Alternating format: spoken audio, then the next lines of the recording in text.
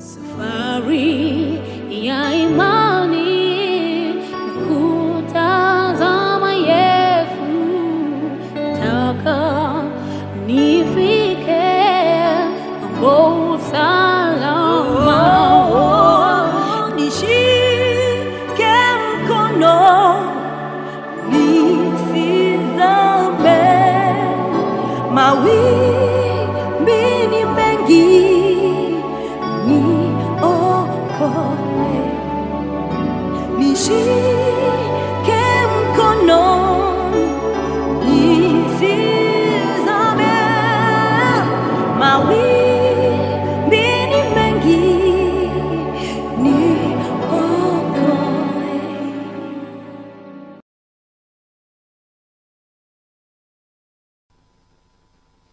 Ninakusalimu katika jina la Bwana mtazamaji wetu, na ninakukaribisha karibu katika wakati mzuri kabisa. Tunakutana tena katika safari ya imani. Ni kipindi ambacho kiko hewani kwa wakati huu, lakini kabla ya kuanza nitakuwa sio muungwana sana kama sijasema tunaomba radhi kwa jinsi ambavyo tumekuwa kidogo tuko nje ya muda wetu wa kawaida, ambapo ni muda wetu wa kawaida na kuanzia 5 kamili mpaka 7 kamili za mchana, lakini tumechelewa takriban dakika 50.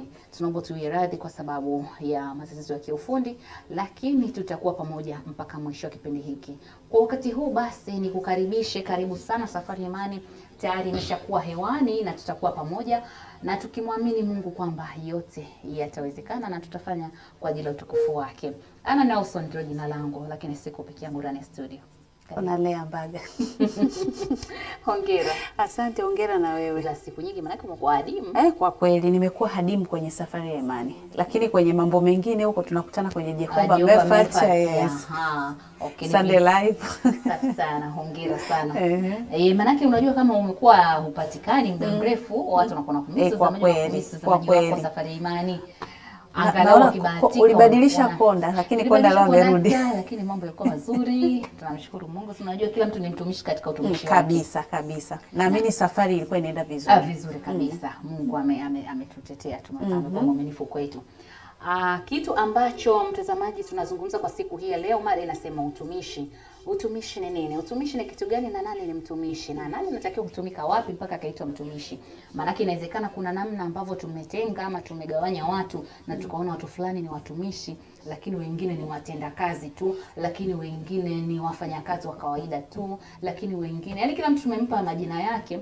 Tunasahau neno la utumishi linasimama nafasi gani. Na tumeona kama watumishi kama ni watu duni sana, watu wasiojiweza, linafaa sana kwa house girls. Au wadada wa nyumbani, wadada wanaotusaidia kazi nyumbani. Kuna sehemu fulani Ana nilisoma kuhusiana na kwa hii habari ya utumishi. Kuna mtu mmoja akana anazungumzia utumishi, akana sema ukizungumzia neno la utumishi wakati mwingine unaweza ukaliweka kwenye maana mbaya, yani mtu akawa analichukulia kama ni hali fulani, ni hali fulani hivi ya utumwa. Yani ni tuseme kwamba hivi ni cheo ambacho kama kinakuwa kinadharaulika fulani kidogo kuliko vyote. Ndivyo ambavyo tumewaza hivi. Yes, lakini ukiliweka utumishi kama utumishi, ukilielewa kwa maana halisi na maana nzuri zaidi, mimi naona kila mtu ni mtumishi. Kila mtu ni mtumishi, lakini utumishi wako katika eneo gani au ni wapi? Na mimi katika ufuatiliaji wangu kuliangalia hili neno la utumishi limetoka wapi. Utumishi kama utumishi limetoka kwenye neno tumika. Ndio. Kwa tunapozungumzia utumishi ni mtu ambaye anatumika. Yaani mtu yoyote katika nafasi aliyopo ni anatumika. Na ndio maana wanaposema utumishi, maana yake kwamba haijalishi mtu anatumika wapi. Kuna mtu mwingine anafikiri kwamba utumishi neno hilo linafaa kutumika kwa watumishi. Lakini tunasahau kwamba katika maneno katika aina kawaida kabisa, ama hata hapa Tanzania kuna ofisi moja inaitwa ofisi ya utumishi. Ambapo ni ofisi wanatakiwa watumishi wote wa serikalini wanapeleka pale, kama ni yani mtu anatakiwa afahamike kiundani. Yani kama kuna malalamiko au haki zake, yani kila kitu afahamike, ana mali kiasi gani, anatakiwa afahamike ana umri gani, anatakiwa afahamike ana miliki nini. Kwa taarifa za mtumishi yote zinapatikana pale, zinapatikana utumishi. Kwa hiyo kama ulivyoongea kwamba neno utumishi linatokana na uwajibikaji. Kwa hiyo maadam unawajibika, unawajibika serikalini. Kwa hiyo kuna sehemu ambapo lazima wajue taarifa zako kama mwajibikaji wao. Sasa hapo Ana, katika kuiangalia hii nikaangalia kwamba kuna watumishi wa aina hizi mbili. Kuna ile tunasema kwamba kwanza nilianza kwanza kuangalia hii ya utumishi wa kawaida. Utumishi wa Mungu. Yes.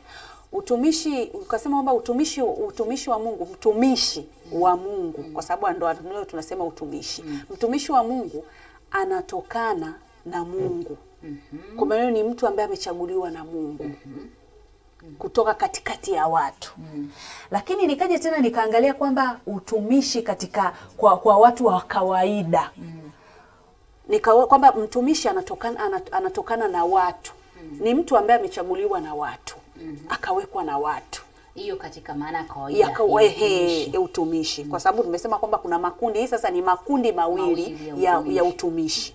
Kuna watumishi ambao wanatokana na watu katika hali ya kawaida kwa duniani hapa kutumika kwenye vitengo tofauti, lakini kuna watumishi ambao wanatokana na Mungu. Ni watu ambao wameitwa na Mungu.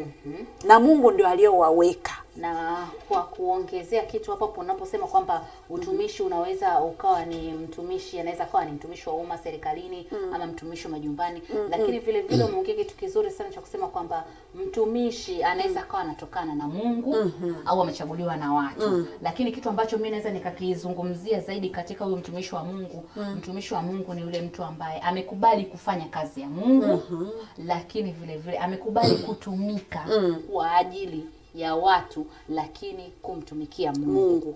Sasa na hapo huyu mtu tunasema kwamba ni mtumishi wa Mungu, ametokana na Mungu na amekubali kutumika kwa ajili ya watu kwa sababu amewekwa na Mungu. Na huyu mtu anakuwa kuna vitu ambavyo anakuwa anavibeba ili kujua sasa huyu ni mtumishi ambaye ni kweli ametokana na Mungu na ana wito ndani yake. Tunaposema mtumishi wa Mungu, kwanza ni mtu ambaye yupo tayari kuipeleka Injili. Yupo tayari kumhubiri Kristo. Huyu ndio tunasema mtumishi wa Mungu. Hakuna mtumishi wa Mungu ambaye unaweza ukasema kwamba hahubiri Injili, amtangazi Kristo, akemei dhambi, tunasema ni mtumishi.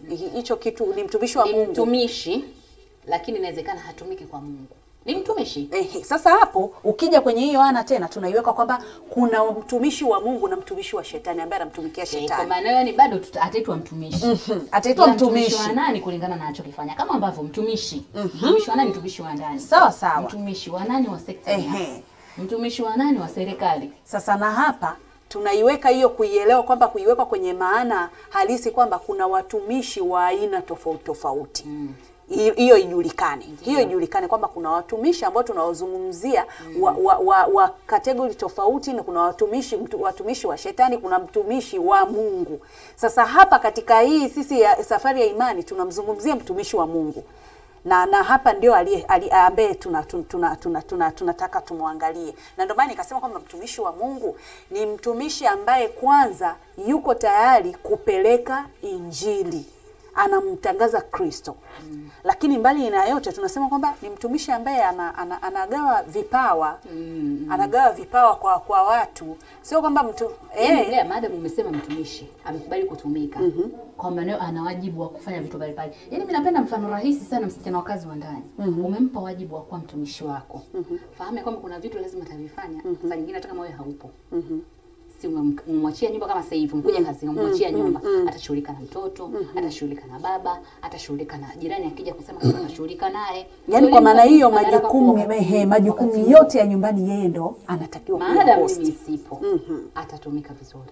Lakini saa nyingine hata nikiwepo, mimi ndio nitamwajibisha. Dada kaangalie mlango na gongwa. Dada naomba niletee mtoto analia. Dada naomba niandalie chakula. Umeona? Lakini kama sipo, maana yake atakuwa mtumishi. Lakini anakuwa ndio yeye ndio sasa ndio boss wakati huo ndio. Kama ambavyo Mungu hayupo duniani. Lakini kama kuna jambo ambalo liko sawa, naona kwamba hili linapita uwezo wangu, lazima atanyanyua simu kuhakikisha kwamba kuna 1 2 3 dada hakiko sawa, au kuna 1 2 3 mama hakiko sawa, nifanyeje? Kama ambavyo Mungu hayupo duniani, wako watumishi wake. Umeona, tunarudi pale kwenye watumishi. Wale watumishi, endapo kuna kitu kinatakiwa kifanyike, wao ndio wanaoshughulika. Tunaenda kwa mtumishi, ni na 1 2 3. Kwa maana hiyo wao ndio lipo nje ya uwezo wake, unataka kuponywa, yeye anamuita Mungu. Dada wa nyumbani ndiko nje ya uwezo wake, anapiga simu kwa bosi wake. Mama kuna 1 2 3. Kwa hiyo the same, watumishi tumelingana. Dada wa nyumbani, watumishi wa madhabahuni, watumishi wa serikalini, madam tunakubali kutumika chini ya. Basi wewe ni mtumishi. Kabisa. Inategemea kwamba wewe umesimamia vipi majukumu yako na je unatii. Tumetofautiana majukumu tu. Ni majukumu. Haya, safari ya imani ndicho kipindi ambacho kiko hewani kwa wakati huu. Tumekuambia kwamba mada ni utumishi na ndivyo ambavyo tumezungumza kwa siku hii ya leo. Tungetamani ushiriki pamoja na sisi lakini mambo hayako vizuri, kwa hiyo utatuia radhi. Hatutaweza kusoma ujumbe mfupi, lakini unaweza kuwa umefuatilia matangazo yetu haya kwa kupitia mitandao ya kijamii. Nikimaanisha kwamba kwenye ukurasa wetu wa Facebook unaandika Official Trinity, pale utapata kitu ambacho kinaendelea kwenye Trinity Television kwa wakati huu. Lakini kwa mwingine anaweza kawa anafuatilia kwa kupitia YouTube. Hongera na wewe pia kwa sababu bado tuko pamoja. Lakini nimpe Lea muda mchache aongee alafu achie nafasi. Kuna chochote cha kumalizia? Mimi ambacho naweza nikaongea na mtazamaji, tunazungumzia swala la utumishi. Lakini tuelewe kwamba tupo kwenye dunia ambayo nasema kwamba Mungu kila mwanadamu kuna kitu ambacho Mungu amekiweka ndani yake. Ili asimame nacho kukifanya kwa uaminifu. Ili asije akalaumiwa au akadaiwa. Ndio ile tunasema kwamba mtumishi wa Mungu wakati mwingine anasema kwamba ninafanya ili utumishi wangu usije ukalaumiwa. Kwa maana hiyo ndio tunazungumzia hapa utumishi kama utumishi na utumishi wa Mungu katika engo ya utumishi wa Mungu. Lakini tukumbuke kwamba na sisi hata ambao tunatumika kwamba tunatumika kwenye makampuni au serikalini au ni nyumbani, wadada wakazi wa nyumbani, tuheshimu ile nafasi kwamba kumbuka hiyo nafasi pia Mungu amekupa. Ili uweze kutumika. Kwa hiyo itumie kwa uaminifu ili usije ukalaumiwa. Na yamkini utakapotumika hapo kwa uaminifu ni rahisi Mungu kukupeleka kwenye ngazi nyingine. Ili uweze, kwa sababu kama umeaminika kwa hicho kidogo alichokupa, sehemu ambayo umepewa kutumika, umeifanya kwa uaminifu, basi Mungu atakupeleka kwenye ngazi nyingine. Ili hata unapopeleka maombi kwamba Mungu natamani unipeleke kwenye kiwango kingine. Sasa unaomba kupelekwa kwenye kiwango kingine. Hicho ulichopewa umetumika kwa uaminifu. Hilo ndo la kwangu. Haya, asante sana Lea Mbala, nashukuru sana kwa kuwa pamoja nami. Mtazamaji, kuna maoni kutoka kwa wasafiri wenzetu ambao wao na wenyewe pia walipata nafasi ya kuidadavua vizuri ama kuiongelea vizuri aina hii ya utumishi. Tuwasikilize na wao alafu tutarudi tena studio kuendelea na kipindi. Karibu.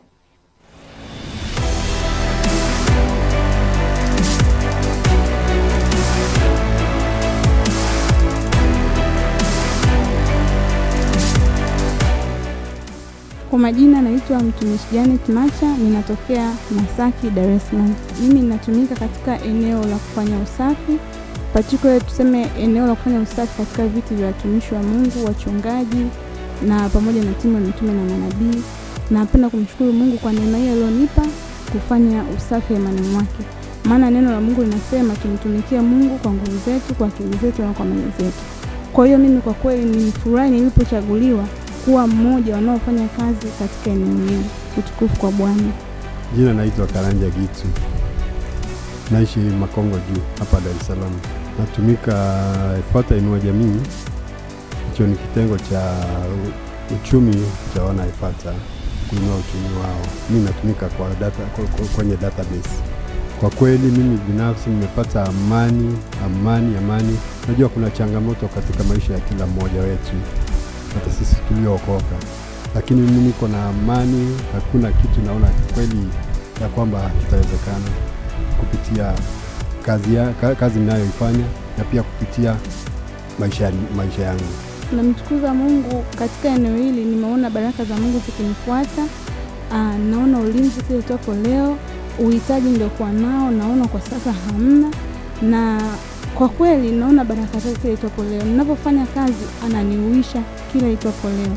Na mimi napenda kuambia watu, baba yetu amekuwa ametuambia kila siku kwamba tufanye kazi, yani usikae hemani na Bwana huna chochote.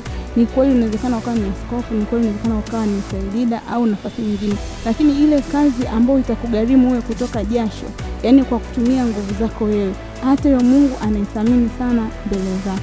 Kwa kweli mimi namtukuza Mungu na ninawahamasisha wanaifuata mahali popote pale walipo Tanzania, tujitoe kwa Bwana. Hata kama sio kufanya usafi, ziko kazi mbalimbali ambazo zitakuhitaji wewe kutumia nguvu zako ili uweze kumtumikia Bwana. Amen. Jambo ningeshauri wenzangu, especially wale wameokoka, ni kwamba hakuna jambo nzuri kama kutumika nyumbani mwa Bwana.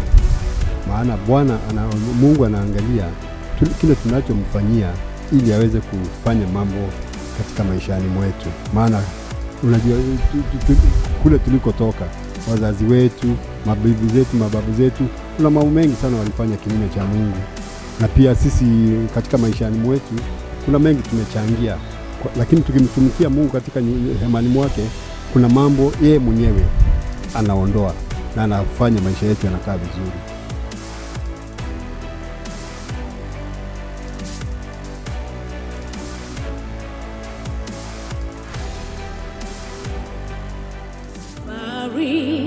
Ya imani kutazama Yesu, taka nifike mambo salama, nishike mkono nisizame,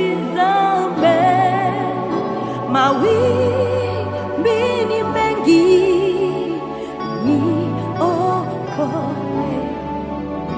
nishike mkono nisizame, mawimbi ni mengi niokoe.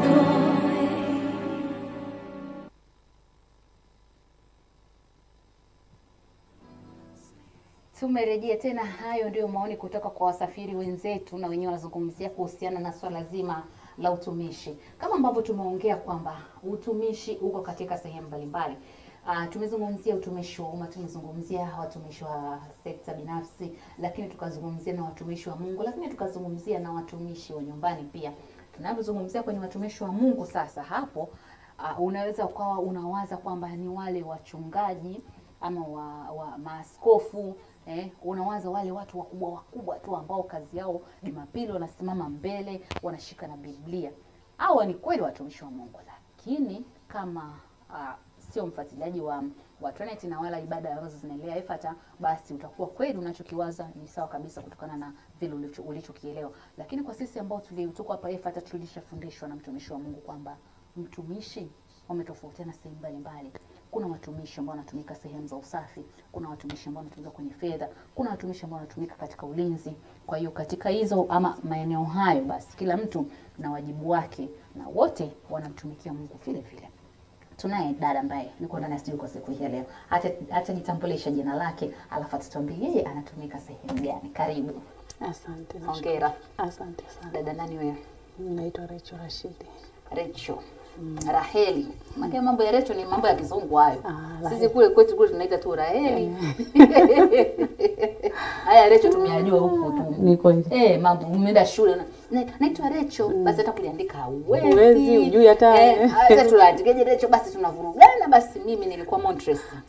Kwa hiyo Montres katika kuandika majina sasa yale ndio tunakutana na majina yale ya kizungu sasa. Nikasema mimi Mungu, mimi nitashikwa majina ya watu. Kulikuwa kuna jina moja inaitwa Henry.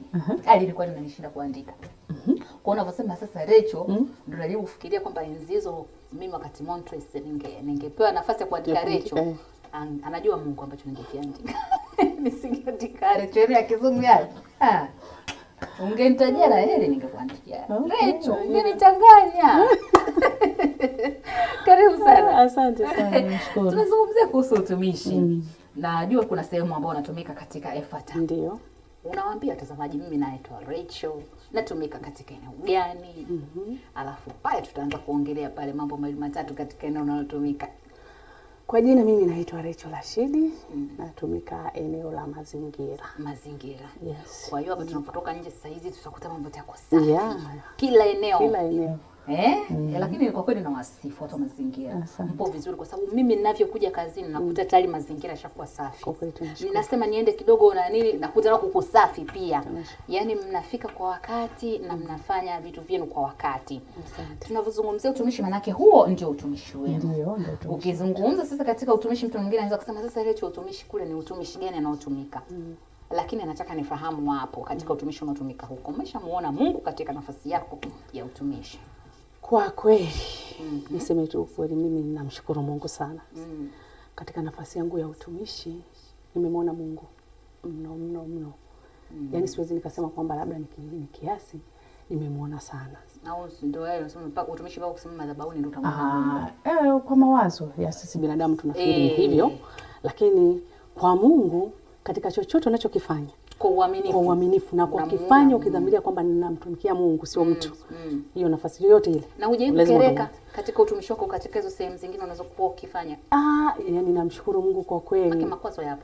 Makwazo yapo. Naweza nikakwazika leo, lakini then baadaye nikitafakari ni Mungu alikonitoa na pale nilipo, ile hasira inaisha na endelea na kuchapa kazi. Unasema kuanzia leo sitaki. No, yani hilo namshukuru Mungu sijawahi hata siku moja. Tena saa nimekwazika ndio kipindi huwa nakazana sana kumtumikia Mungu. Yani sijawahi lala nyumbani eti kwa sababu nimekwazwa. We subutu. Naanzaje kwa mfano? Na unavyokuwa unamtumikia Mungu kule haujawahi kusema basi Mungu nipandishe kiwango nitoke huku nikatumika na mimi madhabahuni ili nionekane mtumishi haswa? Mimi kwa kweli kwa upande wangu niseme kweli siku zote uchungaji kwanza siutaki. Yani hayo ndo maombi nilionayo. Kabisa yani uchungaji siutaki na nilimwambia Mungu nipe kutumika katika nafasi ambazo zinaonekana za kawaida kwa macho ya wanadamu lakini mbele za Mungu zina maana kubwa sana na zina heshima kwa Mungu. Kwa wanadamu hazina heshima lakini kwa Mungu zina heshima. Ukiwa unatumika kuna kitu ambacho ukiwa unafanya unakuwa yani kama vile unajua kila mtu akiwa anafanya kuna na vile anajiwekea mbele za Mungu kwamba ukisha nifanyia 1 2 3 nitaacha au ukisha nifanyia 1 2 3 nitaendelea. Umeshawahi kuwaza hicho kitu? Hapana, mimi sijawahi naziri yote ya kuacha au ya kuendelea. Ya kuacha. Isipokuwa ninachomwambia Mungu kwa kadri anavyozidi kunitendea mazuri anipe afya na nguvu nizidi kumtumikia zaidi.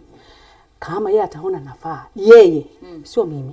Yeye akiona nafaa kwamba nina uwezo wa kwenda mahali pengine, sio kwa matakwa yangu lakini kwa matakwa ya Mungu akitaka. Kwamba hujawahi tamani nafasi yoyote ya juu. Kwanza naziogopa. Naziogopa kabisa. Yaani naona ni heri nikae huko chini, nina amani nyingi. Lakini kuliko kule juu, vidole vingi bwana. Na sasa chini na sinya nyingine kama wasikie mtu anakudhalau. Hapana. Mimi namshukuru Mungu kwa sababu mimi mwenyewe nimeikubali. Nimeikubali na nimeipenda. Kwa hiyo na kwa sababu kupitia hicho ninayaona mabadiliko katika maisha yangu. Kwa hiyo sioni kujuta. Hayo ni maisha ya kawaida huko. Tuka katika kuelekea kusanyiko. Kule ni sehemu ambako tunakutana na watu wa aina tofauti Rachel. Tofauti nikimaanisha kwamba ni tofauti kwa 100%. Kuna watu ni wa mjini sana na kuna watu ni wale wa kijijini sana. Na inapokuwa kwenye swala la mazingira ni ngumu sana kuwaweka watu sehemu moja na ukakuta hali iko sawa. Kuna sehemu utakuta unakwazika zaidi, kuna sehemu unakuta jamani kama watu watumia hawa watu ama watu ni wahudumia hawa watu. Tunapokuwa kwenye kusanyiko kule, utumishi wako na sehemu kama hizi za watu wachache unakuaje, changamoto zake? Changamoto zipo. Unakuta mwingine katika hivyo vinavyotumika eneo hilo yeye havifahamu kabisa. Kwa hiyo ana uwezo wa kufika akafanya chochote kile. Na ndio maana tunakuwa na utaratibu kwamba mtu ukishaona huyu ni mtu ni mgeni, ni vizuri kumwelekeza kwamba bwana hapa tunafanya hivi, tunafanya hivi ili usitokee uharibifu. Kwa ukishamwelewesha mtu ni mara moja tu anaelewa. Siku nyingine na ugumu wa kazi ukoje kwa kipindi cha kusanyiko? Maana kitu tunakuelekea huko. Ugumu wa kazi upo. Maana ule muda ambao watu wamepewa mapumziko, ndio ugumu unapoingia kwa sababu ustaarabu kwa sisi wanadamu bado mdogo. Umesema kuna utofauti maana kuna wale wa hali ya juu na wa chini kabisa. Ustaarabu bado ni kidogo. Kwa hiyo sasa mwingine akitumia hiki anatupa pale wala haoni shida kwake, hasumbuki. Lakini kuna mwingine hawezi, ameshazoea hayo mazingira, amejijengea tangu nyumbani kwake kwamba hiki nikikitumia kwake, yani lazima nikakiweke kwenye dustbin. Kwa hiyo lazima akitumia ataweka kwenye dustbin. Yule ambaye haelewi hata tupa hapo alipotupa. Lakini uweze kukasirika, inabidi upite, ufanye, halafu umwache yeye aendelee. Na kule si mnachoka sana makeni. Kazi ni kubwa. Kule kazi ni kubwa. Na huwa mnakuwa wengi kama kutoka tunakuwa wengi kwa sababu kwamba tunaunganika na kamati. Nifikiri labda wale wanaotokea kwa mfano Mbagala wana watu wao wa usafi mnakutana nao. Hapana, watu ni kamati ya hapa Mwenge. Kwa hilo bado halijawa kwenye branches zingine, bado hajafika.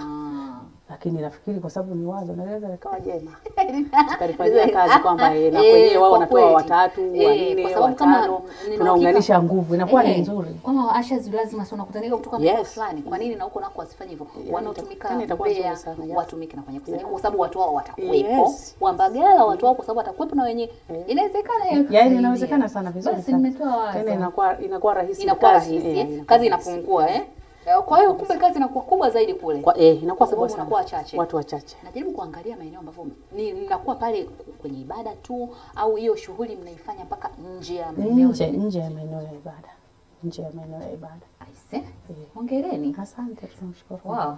Na unajua tu katika kazi mnazofanya. Natamani kufahamu upande wa afya zenu. Afya zenu nyinyi yani inakuaje? Maana kuna vitu saa nyingine kama nikikukuta unafagia pale nje nasema hivi, akitoka pale baki tumejizoelesha. Ukitoka kufanya usafi, ukifagia vumbi unywe na maziwa. Yani natamani kufahamu hicho kitu kwamba huwa mnafanya na hivyo vitu lazima unywe maziwa siku nini. Hivyo vitu huwa tunafanya. Lakini so mara zote.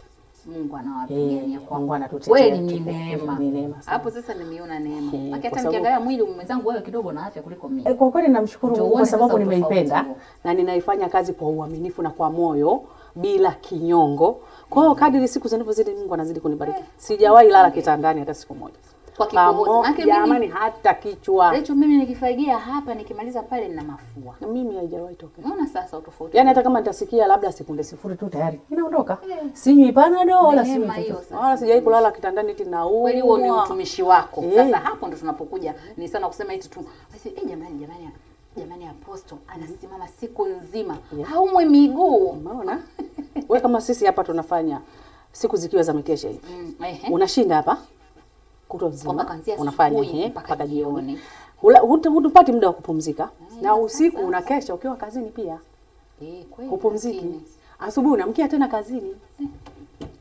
Lakini bado tuna nguvu na tuna afya. Na hunikuti hata siku moja tena nimemeza Panadol labda siku kitu gani kinaniuma ndo nilale usingizi labda mwezi asubuhi unanikuta tena nipo kazini. Ni sawa na mimi kuniambia niongee hapa nitaongea. Unaona? Tutashindana hapa kwenye kuongea. Utakauka tena mbele mkauka mate nitakwambia mimi naendelea kuongea. Unaona? Huo kweli ni utumishi wako. Sasa hapo ndio inaonekana utofauti wa mgawanyiko wa utumishi. Hongera sana Rachel. Kuna neno unatamani kusema na mtazamaji? Kwa kweli mimi napenda tu kumwambia mtazamaji wangu kwamba katika nafasi yote ambayo Mungu amempa kuifanya, aifanye kwa uaminifu. Hiyo nafasi hiyo asiangalie watu wanavyomtazama kwamba mtu mwenyewe una nafasi yenyewe ndogo tu hii haina maana. Anafanya kazi fulani, anafanya kazi fulani. Yaani wewe kadri hivyo wanavyokusukuma hivi na kukwambia wewe achana naye. Wewe kazana zaidi. Sawa na kumsukuma nani. Yaani kazana kufanya kwa bidii. Kupitia hapa Mungu atakufanyia maajabu makubwa sana. Kama ambavyo wewe kama vile ambavyo mimi kafanya kwangu. Wow. Kwa hiyo yani atafanya zaidi ya pale unapofikiri wewe. Hongera Rachel. Asante sana. Unanifurahisha. Na ninavyokuambia hivi una afya, unanitia moyo. Karibu. Asante. Sasa tatizo mtazamaji wangu atakosa mtu. Asante sana. Rachel nikutakie kazi njema. Asante nashukuru. Mungu akubariki. Umejiandaje kwanza kwa ajili ya kusanyiko? Nimejiandaa vizuri sana. Yaani natamani hiyo siku ifike. Natamani ifike. Kwa sababu kule ndio nakoenda kupokea maajabu. Sio mbali. Lakini ni kwa neema pia. Unajua bado kuna hatua. Unaweza kulala kesho usiamke. Kalala mazima. Kwa hiyo bado kuna hatua kidogo. Ni neema. Rachel nakutakia siku njema. Asante sana. Nashukuru sana. Mtazamaji ambaye unatazama Trinity, nashukuru sana kwa sababu ninajua bado uko pamoja na sisi. Lakini kuna wenzetu ambao wanaendelea kufuatilia mambo mbalimbali kutokana na kile ambacho tumezungumza kwenye mada kwa siku hii ya leo, mada ya utumishi. Tuwasikilize wasafiri wenzetu kuhusiana na utumishi, alafu tutarejea tena kuendelea na safari ya imani. Karibu.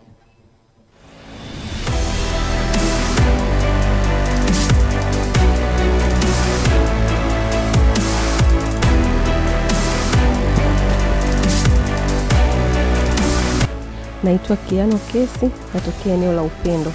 Natumika kama mfanya usafi, nafanya usafi na kupanga viti kanisani. Kwa kweli namshukuru Mungu kwa sababu nimekuwa, kwanza kabisa nina amani moyoni mwangu, nina amani katika familia yangu, watoto wangu, naona Mungu akiwapa ulinzi kila itwapo leo. Zipo baraka nyingi kwa kweli ambazo naziona kupitia kazi hii ninayofanya Imani mwa Bwana. Naitwa mtumishi Rafael Mwando, natokea Kimara. Nyumbani mwa Bwana, katika hema ya Bwana natumika katika eneo la ulinzi. Pia ni mtumishi katika eneo hilo. Kwanza nashukuru, jambo la kwanza Mungu amenitendea kwanza ni kupata ule wokovu na kujua ni maana ya wokovu. Pia katika maisha yangu amenitoa mahali kwenda mahali fulani katika mafanikio katika maisha yangu kupitia kumjua yeye. Maana hapo mwanzo nilikuwa sijui lolote, mambo mengi nilikuwa siyafahamu, lakini baada ya kumjua yeye kuna mambo ambayo nimejifunza na kuyaelewa ambayo amenisaidia katika maisha yangu na kufikia hapa nilipo. Ninawashauri kila mmoja atafute sehemu ya kutumika Imani mwa Bwana. Asiangalie kwamba ni ndogo au asidharau ile nafasi, asijiangalie akaifananisha kulingana na hadhi yake, bali atafute chochote cha kufanya Imani mwa Bwana, maana kumtumikia Mungu kunalipa. Mimi maoni yangu kwa watazamaji ni kwamba kwanza wawe wanapenda kuangalia vipindi vya Trinity kwa sababu vinafundisha na vinakufanya uelewe mambo mengi ambayo ulikuwa uyafahamu na unayafahamu na kuyaelewa. Moja, mbili, pia unapoisikiliza Trinity na kuyapata yale ambayo yanatoka katika huduma ya Bwana ya Ifata Ministry, kuna vitu ambavyo pia vinakufanya wewe uvikutoe mahali vikupeleke mahali, hasa katika swala zima la ustawi. Kwa hiyo katika swala hilo linasaidia sawa kujifunza, na ukishajifunza vitu vya Mungu unapata kitu, na ukishapata kitu unapata faida. Kuna faida nyingi ukishakuwa katika utumishi. Unaona faida kwa mfano mimi mwenyewe binafsi nimefanya, nilikuwa sina sehemu ya kukaa, sasa hivi na sehemu ya kukaa na usafiri. Unaona, lakini mwanzo sikuwa navyo kwa sababu Mungu, nilikuwa sijajua nini Mungu anataka katika maisha yangu. Baada ya kujua basi mambo yote yamefunguka na mambo yanaenda vizuri. Kwa na washauri hata nyinyi watazamaji pia, mje kwa Mungu, mje pate wokovu. Mkishapata wokovu vitu vingi vitafunguka. Kwa hiyo nawashukuru sana, karibuni sana, karibuni Ifata, karibuni katika vipindi vya nini katika kuangalia vipindi vya Trinity, ili na nyinyi muweze kutoka sehemu muende mahali fulani kama mimi. Asante.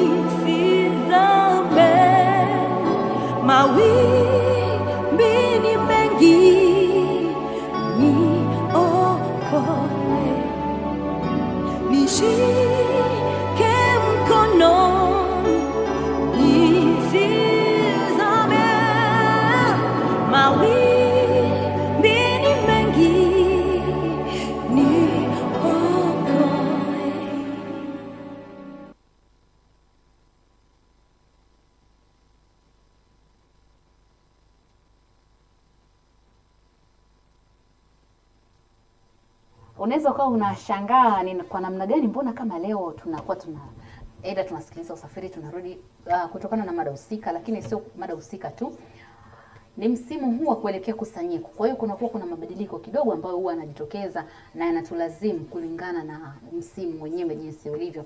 Kwa hiyo kuna vitu ambavyo lazima tunabadilisha kidogo kwa ajili ya kuboresha kulingana na msimu husika.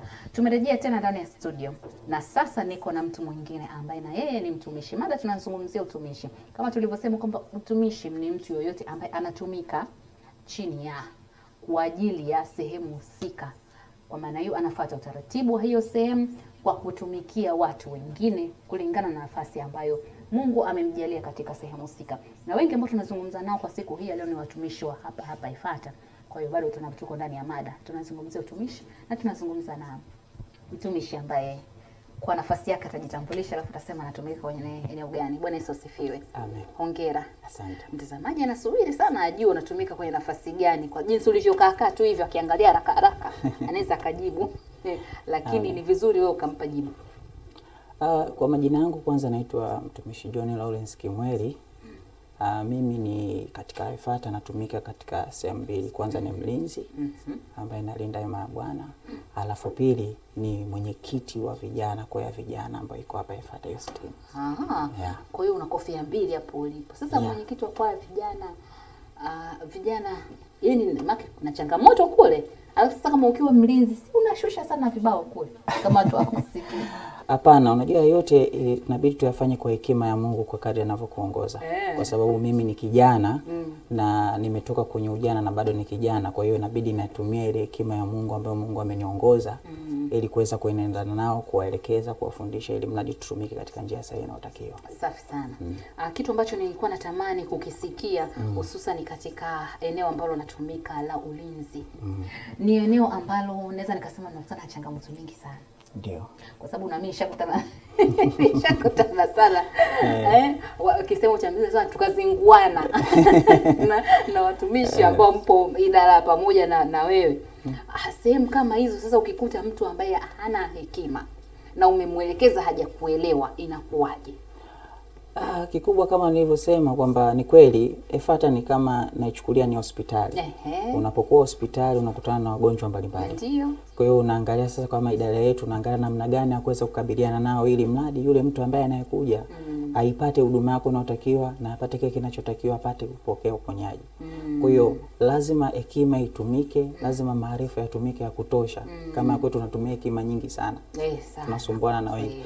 Ni kweli kama ulivyosema, wengine ni watendakazi mnasumbuana, wengine hata ni wachungaji mnasumbuana na kujiuliza mchungaji vipi? Lakini muda unabaki pale pale kwamba bado anahitaji huduma yangu hata kama nafasi yake alikuwa nayo. Sasa hapo unakuwa kidogo unanipa wakati mgumu kwa sababu najua nyinyi ni watu ambao mara nyingi mnakuwa mko nje. Ndio. Inapofika kwenye swala la ibada, nyinyi ibada zenu na Mungu inakuwaje? Ni kweli kama ulivyosema, kila huduma ina changamoto nyingi. Kama ya kwetu ina changamoto sana. Ni kweli muda mwingine hata mimi nakutana nayo kwamba unatamani muda mwingine uingie ndani usikilize neno. Utulie na wewe uruke kama wengine. Lakini nakukuta uko nje. Sasa kwa kuwa ni utumishi, ni sema ambao Mungu amenikusudia, sina namna.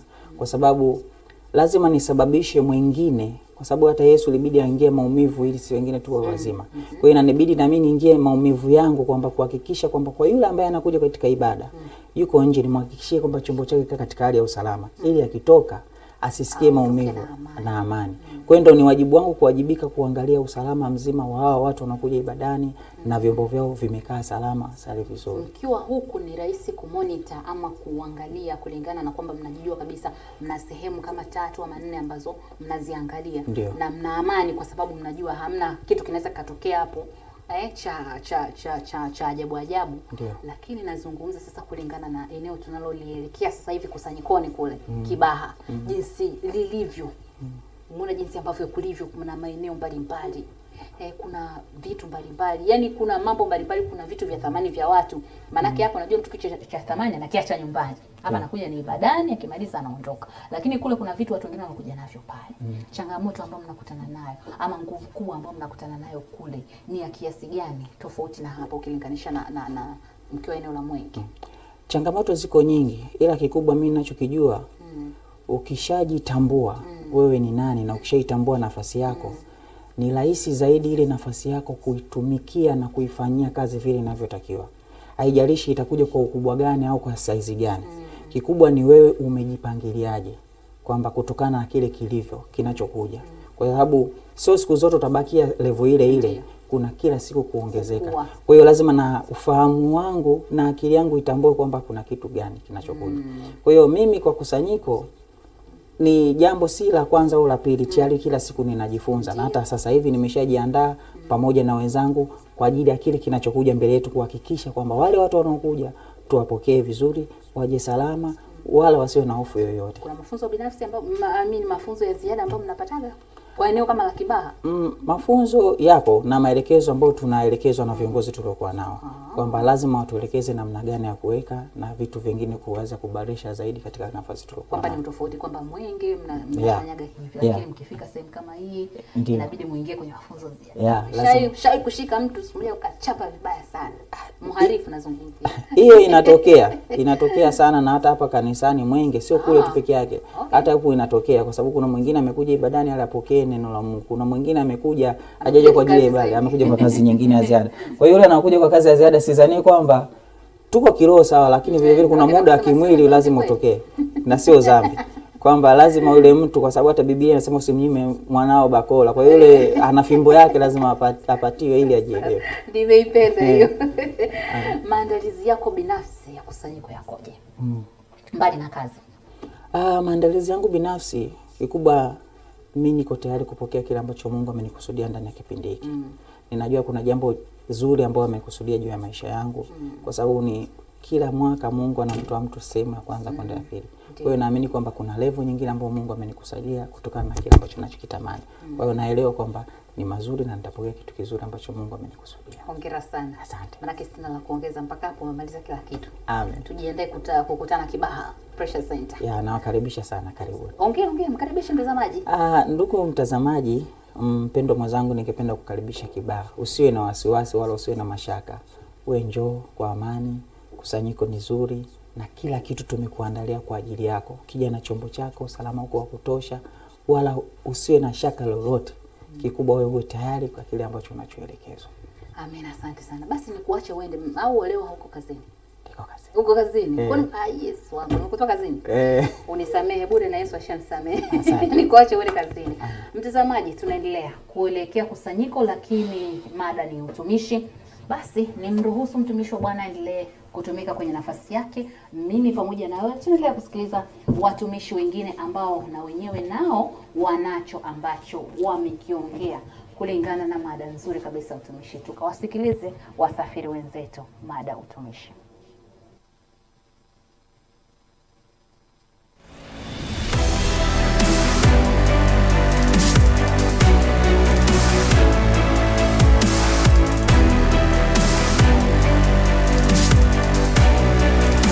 Kwa majina naitwa Clara Mgaya.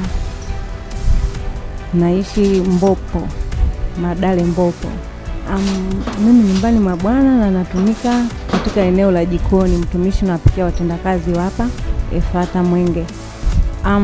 Namshukuru Mungu, baada ya kufika hapa nikapangiwa kipindi kile alikuwepo mtumishi tumpe, akamwambia Mama Jessica anitafutie ili nije kusaidia hapa, na nilipofika hapa Mungu amenitendea, nilikuwa sipati watoto, lakini sasa hivi na watoto wawili, namshukuru Mungu, na Colin na Jonathan.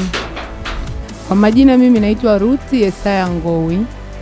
Naishi Tegeta. Nyumbani mwa Bwana mimi natumika kwenye mavazi, natumika kwenye unga wa uji. Ni kwa kweli Mungu amenitendea mengi. Kwanza amefungua familia yangu. Nimemwona Mungu kwa namna ya tofauti. Hata Biblia nayo inasema ya kwamba tujitoe, miili yetu iwe dhabihu mbele za Bwana. Kwa kweli na wapasa sana watumike katika nyumba ya Bwana, kwa sababu nyumbani kwa Bwana kuna majibu. Unapotumika pale, yani sehemu ambayo Mungu amekuweka, sehemu hiyo ambapo ni madhabahu. Unapofika pale, kwa sababu unakuwa unawatumikia, kwa mfano mimi nawatumikia hapa na watumikia wale watu. Kwa hiyo ni madhabahu, hapa nipo ni madhabahu. Na Mungu ananihesabu kama natumikia watu. Ndio maana ninapokuja hapa najua nakuja kwa kuhofu na kumwogopa Mungu, kwa sababu najua watu amewaweka Mungu.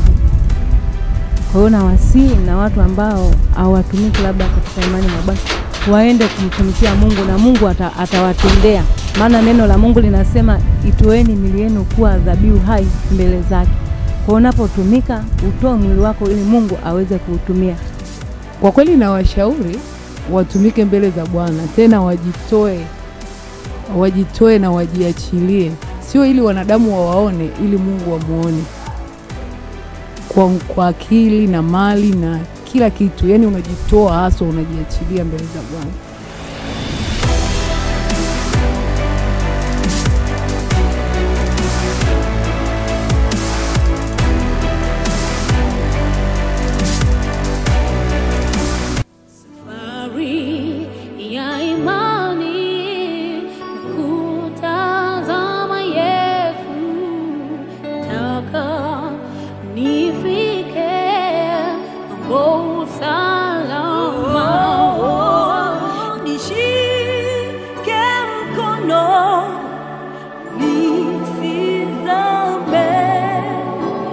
mawimbi mengi niokoe,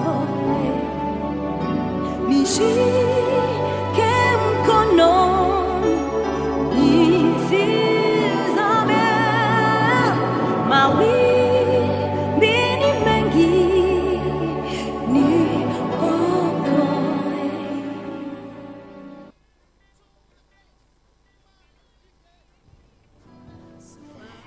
Tumerejea tena na safari hii inabidi nifanye kazi kwa uaminifu haswa. Unajua ukiwa unatumika mahali alafu kibaya zaidi wakati unatumika na bosi wako anakuepo hapo hapo anakuangalia. Unajua utendaji wa kazi unaongeza kiwango cha utendaji wa kazi na ufanisi lazima uonekane. Unatenda kazi bila kutaka kukosea. Hicho ndicho ambacho kinafuata kwa wakati huu. Niko na bosi wangu hapa nikimaanisha ni program manager ambaye yeye anasimamia vipindi vyote ambavyo vinakujia wewe mtazamaji wetu wa Trinity hapo ambapo anatutazama kwa wakati huu. Na yeye naweza nikasema kwamba hicho ama huo ndio utumishi wake kwa upande wa Trinity. Tumeongelea utumishi katika sehemu mbalimbali, tumesema utumishi sekta binafsi, utumishi serikalini, utumishi wa majumbani, lakini sasa tunapofika kwenye utumishi kama hapa ni sekta ama taasisi ya kidini, lakini napo sisi tunaotumika hapa ni watumishi pia katika taasisi ya dini. Kwa hiyo katika taasisi hii ya kwetu sisi kuna vitengo mbalimbali, na kwa wakati huu sasa ninaongea na mtu ambaye yeye anasimamia vipindi kwa maana anatumika katika hilo eneo. Yuko hapa, atajitambulisha majina yake alafu tutaendelea kuongea. Karibu sana bosi. Asante sana. Lazima niongee kwa adabu. Silika kikaota nyasi baada ya hapo. Ndio. Karibu. Asante. Majina? Naitwa Amandus Oscar kama alivyotangulia kuintroduce, na ni msimamizi wa vipindi vyote vinavyoendelea hapa Trinity. Shida inakuja pale ambapo msimamizi anakuwa ngumu kidogo kukaa kwenye kamera. Hapa. Ila yeye sasa anapenda kuwasema kae kwenye kamera. Wakati wa kipindi umefika. Mara chache muda mwingi sisi tunatumia nyuma ya kamera. Kwa hiyo kutuweka hapa leo ni shughuli nyingine tena. Natamani kufahamu utumishi wako katika hicho kipande. Utumishi wako wewe unauzungumziaje? Kwamba kunakuwa na changamoto aina gani? Maana kila sehemu kunakuwa na changamoto zake. Kama program manager na taasisi ya kidini, unatamani sasa ufanye vitu ambavyo yani taasisi ijulikane lakini isionekane kama inafanya kazi kwa kulegalega. Tukaonekana kwamba taasisi za kidini bwana hawana vitu vya maana. Hiyo changamoto najua ipo. Ni kweli kwa sababu tunapokuwa kwenye taasisi kama hii ambayo tena ni ya TV, wale watu, wewe kwanza unatakiwa ubebe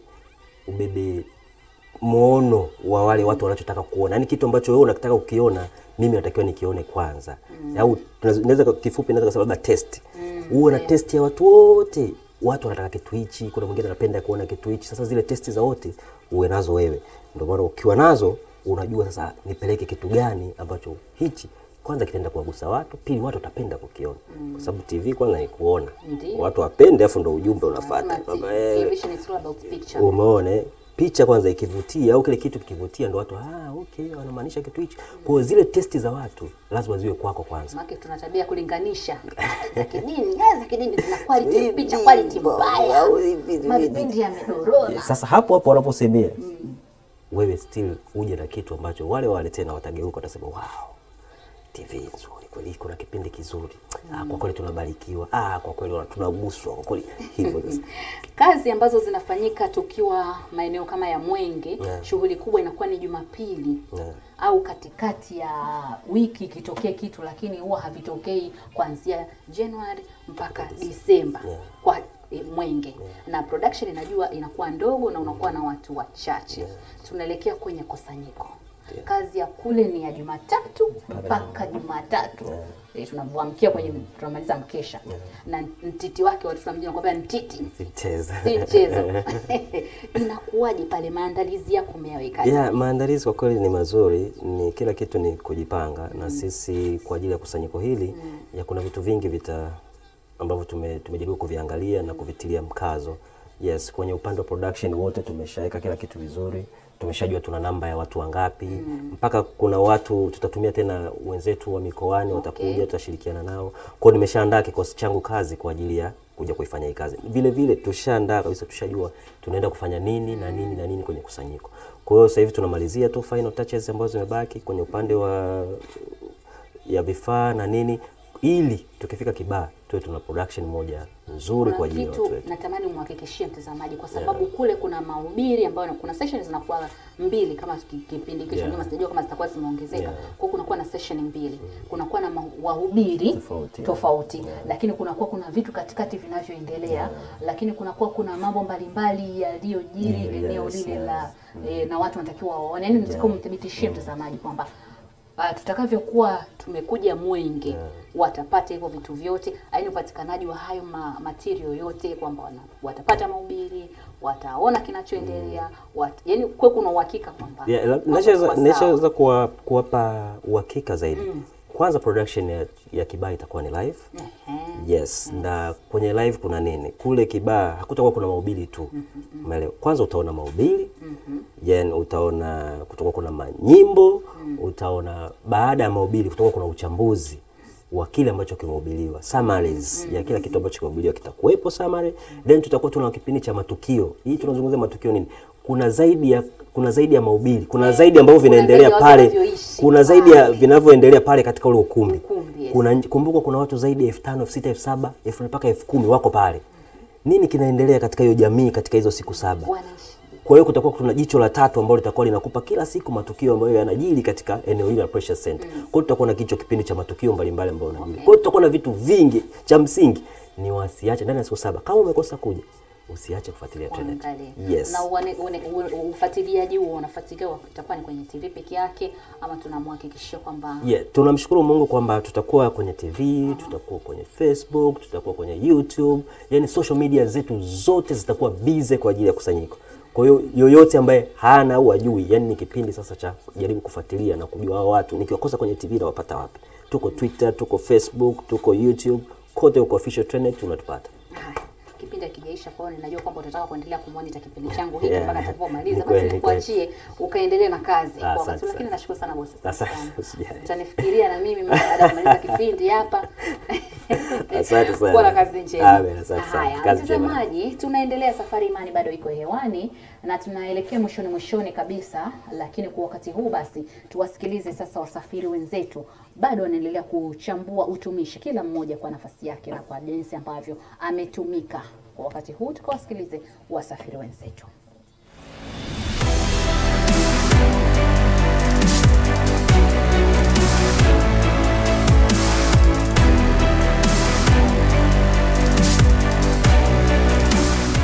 Kwa majina naitwa Priska Reading Damian Shirima, naishi Bunju. Katika hema ya Bwana mimi natumika katika eneo la uimbaji. Mungu kwa kweli katika eneo ambalo natumika amenitendea mambo makubwa. Nilikuwa sina kazi, nimepata kazi. Yaani kuna vitu vyangu tu vilikuwa haviendi sawa, lakini Mungu ni mwema. Na nauona usaidizi wa Mungu kupitia hapo nilipokuwepo. Kwa majina mimi naitwa Mtumishi Anita Hoso. Naishi Mwananyamala. Mimi ujumla natoa huduma za kijamii. Hapa nipo kwenye container la vitenge, kwa hiyo nauza vitenge. Lakini nipo pia katika huduma nyingine pale ofisi namba 7. Kuna kazi nyingi za kijamii nazitoa pale. Kama neno linavyosema kwamba itoeni milioni iwe dhabihu. Nimemwona Bwana katika hili. Amenipigania katika mambo mengi, hasa kwa habari ya afya. Nikwambia kwamba sijai kunywa kidonge. Ni neema. Toka 2008 sijanywa kidonge. Kwa hiyo ina maana kwamba mwili wangu umekuwa dhabihu na Mungu ananiheshimu kwa hilo. Mimi ninachopenda kuwashauri ni kwamba waamue kuweza kutumika katika eneo ambalo wanatakiwa kuwa, kwa sababu ukiwa nje ya sehemu ambapo unatakiwa kuwa huwezi kuziona baraka za Mungu, kwa sababu tunabarikiwa kulingana na pale Mungu alipotukusudia kutumika. Hapo ndipo Mungu anapitishia baraka hizo. Ninaweza kushauri kwamba Mungu anataka tutumike. Mungu hawezi kushuka mwenyewe akaja akatumikia watu wake. Ndio maana ametutuma. Kwa hiyo ukitumika kuna faida. Analinda mambo mengi. Afya, mali, wazazi, familia inakuwa inalindwa kwa sababu wewe unajitoa kwa Bwana.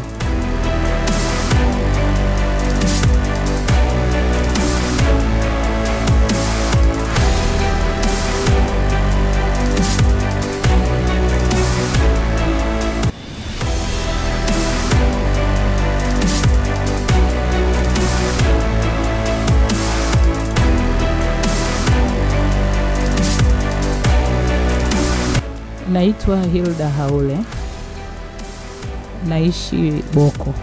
Mimi katika nyumba ya Bwana kwanza natumika kama katibu wa eneo la upendo, lakini pia natumika kama katibu wa kamati ya umeme kusanyiko, lakini pia natumika katika Ifata Inua Jamii kama mtendaji wa Ifata Inua Jamii. Nafanya kama afisa mikopo, lakini kiongozi katika Ifata Inua Jamii Tanzania. Katika kazi ya Ifata Inua Jamii mwaka 2015 ilivyoanzishwa, nilikuwa kama mweka hazina wa eneo la upendo, na katika kutumika huku Mungu alitubariki tukawa wa kwanza Ifata nzima. Lakini zaidi ya hapo Mungu akanibariki mimi zaidi. 2012 nilifanywa operation, nikaambiwa siwezi kupata mtoto kwa sababu waliondoa sehemu ya kizazi. Lakini kwa kazi ya Ifata Inua Jamii 2016 Mungu akanipa mtoto. Ninachowashauri wanaifata wote, tumeokolewa ili tufanye kazi ya Bwana na tumtumikie Mungu wetu. Kwa hiyo tuwe na utayari katika nafasi zozote ambazo Mungu amekusudia kufanya kazi. Kwa hiyo ukiwa askofu usikubali kuwa askofu peke yake, fanya na kazi nyingine ambayo inakuangukia na Mungu amekupa nguvu na uwezo wa kufanya hiyo kazi.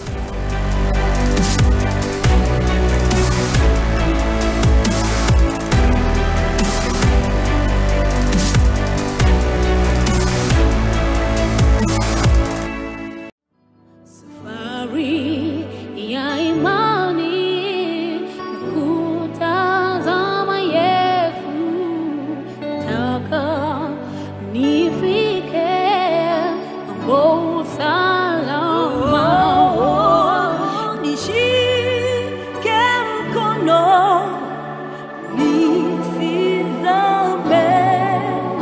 mawimbi ni mengi niokoe. Nishike mkono nisizame,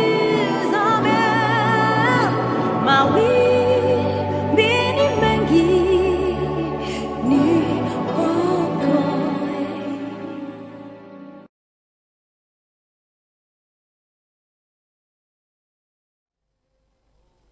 Asante kwa kuendelea kuwa pamoja na mimi katika safari ya imani, zikiwa tayari zimesha katika dakika 49 tangu itimie 6 kamili za mchana, na niko ndani ya studio na mchungaji huyu naweza kusema niko na mtumishi.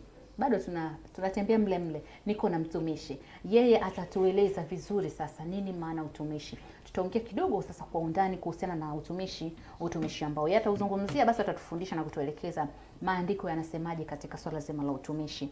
Bwana Yesu asifiwe mtumishi. Amina mtumishi. Karibu. Na mimi naitwa mtumishi kumbe. Ndiyo. Karibu sana. Naomba ujitambulishe.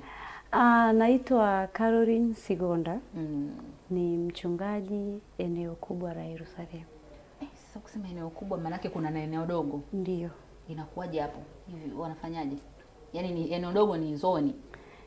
Eneo dogo ni kama mkoa wa Yerusalemu katika utaratibu wa Ifata. Aha. Alafu ndio kuna na eneo kubwa ambalo eneo kubwa ndio kama mkoa wa Yerusalemu. Eneo dogo linakuwa chini yake. Alafu ndio kuna kuja na zoni ambaye anasimamia askofu, alafu kiongozi wa seli chini ya askofu. Kuna seli leader, ndio. Kuna kiongozi wa zoni ambaye ni askofu. Alafu kuna kiongozi wa eneo dogo. Alafu ndio wa eneo kubwa. Wewe ndio mchungaji wa eneo kubwa. Hakuna ongea na mtu mzito tu hapa. Jamani, mimi upako wa leo utakokuwa nao. Karibu mchungaji. Umenipa utaratibu mzuri sana. Nilikuwa sijui kama pana eneo kubwa labda dogo. Mimi nilikuwa najua tu seli, zoni, pamoja na mchungaji. Ndio nilikuwa nafahamu hivyo vitu tu. Ndio. Jukumu lako sasa kama hapo ukiwa kama ni mchungaji hivyo, manake kazi yako kubwa ni nini hapa? Katika sekta zote za uongozi unajua tunajaribu kusogeza uchungaji karibu na watu. Tunatamani tuwatumikie watu wetu, tuwapelekee huduma kwa karibu. Ndio, manake mpaka mtoke huko uje ufike uende kule. Kwa hivyo sasa kuna kule nyumbani mwetu kule askofu anaweza asiweze kuhudumia watu wote. Kwa hivyo askofu ana kiongozi wa seli ambaye tunaweza tukasema kwamba ni askofu msaidizi. Ndio. Lakini hapo ana seli yake ambayo na ana ibada pia.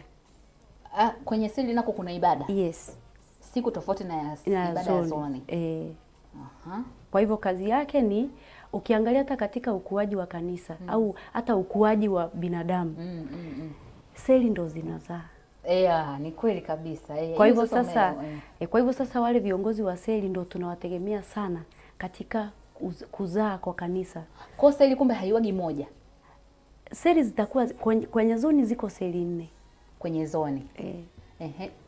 Seli 4 zinazaa zoni. Ndo zinazaa zoni. Zoni zikiwa nyingi zinakuja eneo dogo. Zinaweza zikawa kama ngapi? Sababu kuna eneo linaweza likakuta kwamba lina zoni kama hata 50, hata 100. Kumbe ni unazungumzia watu wengi. Ni watu wengi. Sasa ukisema awe tu mchungaji mdogo pale hawezi. Ndio maana kukawekwa wachungaji sasa wa maeneo madogo. Mchungaji mmoja anaweza akapewa zoni kama 20, mwingine akapewa zoni kama 20 hivyo hivyo.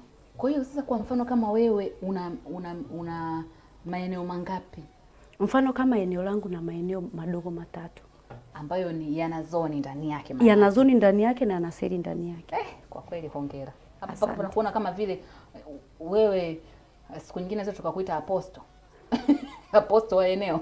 Maana yake ni shuhudi. Hiyo sasa inategemea na wito wa mtu. Unaweza kuwa na watu wengi lakini bado hujapewa wito wa aposto. Najaribu kuangalia haraka watu nao wamiliki ni wengi. Na hapo kuna maeneo mengine wana wengi zaidi. Kwa sababu kuna mchungaji mmoja wa eneo kubwa anachunga watu zaidi ya 4,000. Sasa huyo sasa ana wachungaji wa maeneo madogo labda 20, 26 au 30. Chini yake ana maaskofu za hata 200. Viongozi wa seli kama maaskofu ni 200. Ina maana viongozi wa seli ni mara 4 yake. Kwa sababu kila zona viongozi wa seli 4. Lakini utaratibu huu ni kwa ajili ya kusababisha kila mtu anafikiwa na huduma kwa karibu. Turudi katika mada, tunazungumzia mada utumishi, lakini sasa hapo umeshaanza kunipa, naona kama tumeshaianza mada. Sasa natamani sasa hapo tuunganishie sasa katika hapo sasa uwajibikaji, utumishi. Tunazungumzia katika utumishi wa Mungu. Sasa mtumishi wa Mungu. Ndio nataka tuelewe hapo ni kitu gani tunapozungumza mtumishi wa Mungu. Kwanza kabisa katika swala zima la kutumika au utumishi. Unaweza ukatumikia Mungu katika mahali popote ulipo. Haimaanishi we madhabahuni tu.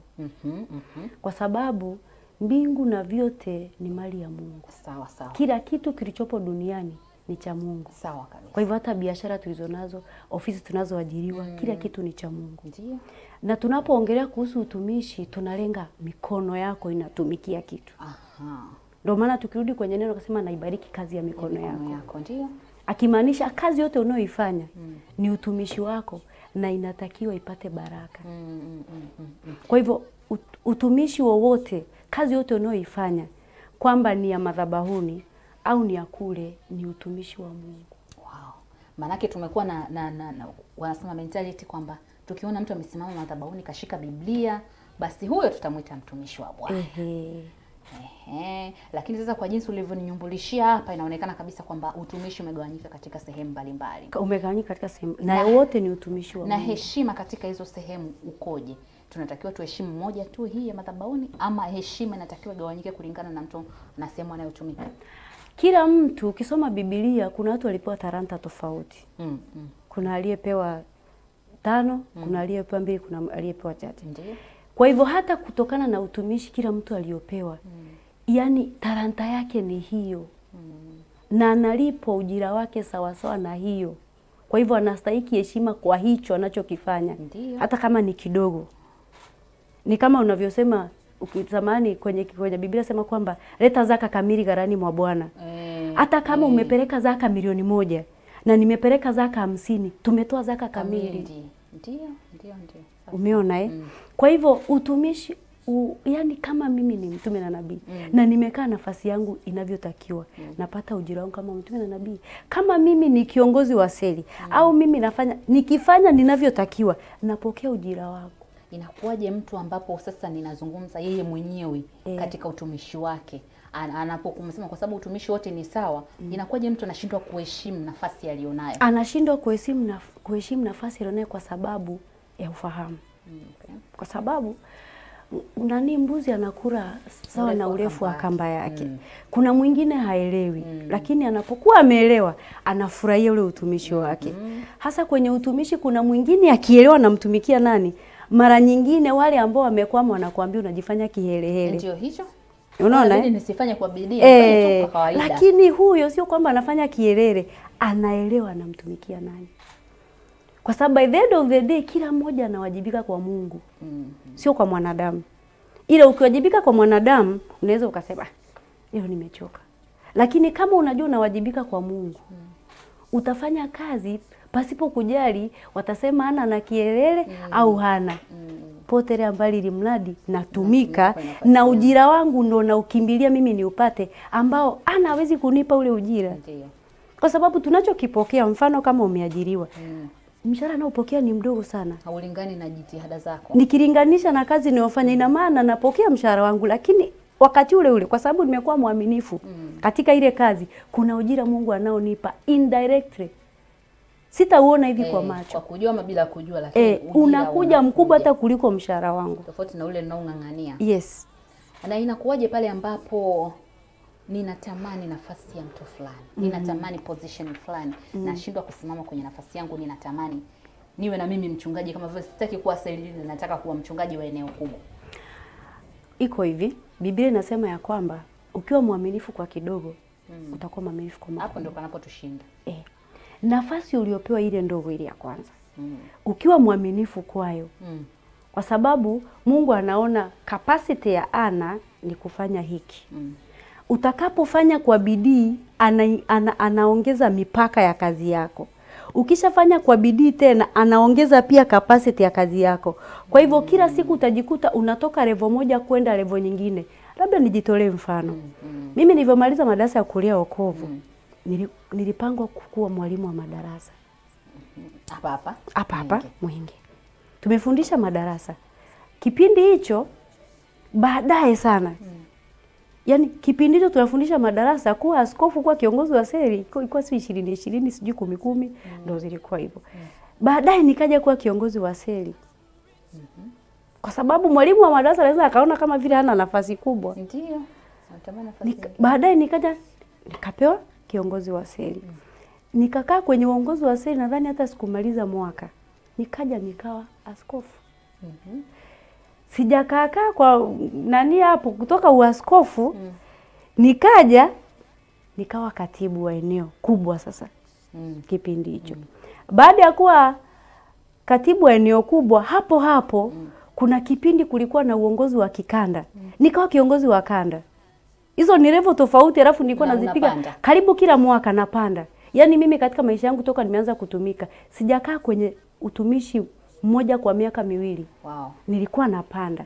Na mimi nafasi yote uliyokuwa unanipa, nilikuwa sijui kuchezea nafasi. Kufanya kwa masihala. Nilivyotoka kuwa katibu na kiongozi wa kanda, nikawa mchungaji wa eneo dogo. Nimetoka mchungaji wa eneo dogo, nimekuwa mchungaji wa eneo kubwa. Wow. Kwa hivyo katika kila stage yafuata mimi nimepita utumishi. Zote nimepita. Na sasa hivi pamoja na uchungaji wa eneo kubwa bado na tafsiri. Kwa hivyo bado nina bonus nyingine ya utumishi. Sasa mchungaji, sasa hapo ulivyokuwa ukitoka kwenye eneo moja kwenda kwenye eneo lingine, ulikuwa unafanya maombi ya ziada? Sikufanya maombi ya ziada. Nataka kupanda. Hata siku hii unaomba wimbo, Bwana niinue. Niinue kwa imani. Hatukufanya maombi. Nilichokifanya, napenda kujifunza kutokana na neno. Mfano ukisoma neno la Mungu, Mithali 14:23, anakuambia katika kila kazi mna faida. Ndio. Kwa hivyo situmiki kwa hasara. Hata kama unaweza ukaona kama nimefanya kwa hasara. Wewe unaweza ukanikatisha tamaa, lakini mimi najua hicho kidogo nimekifanya kina faida. Okay. Kwa hivyo ninapotumika najua kwamba kuna faida, najikuta nimeenda juu. Lakini pia unatamani ufike, unatamani kila siku unatamani upate kitu kipya. Unajua haipendezi. Samani huwa nasema hivyo, lakini sipendi kusema hivyo. Ila niseme tu kwamba usipende kukaa sehemu moja tu. Yaani umekuwa kiongozi wa seri miaka mitatu. Umekuwa askofu miaka mitano.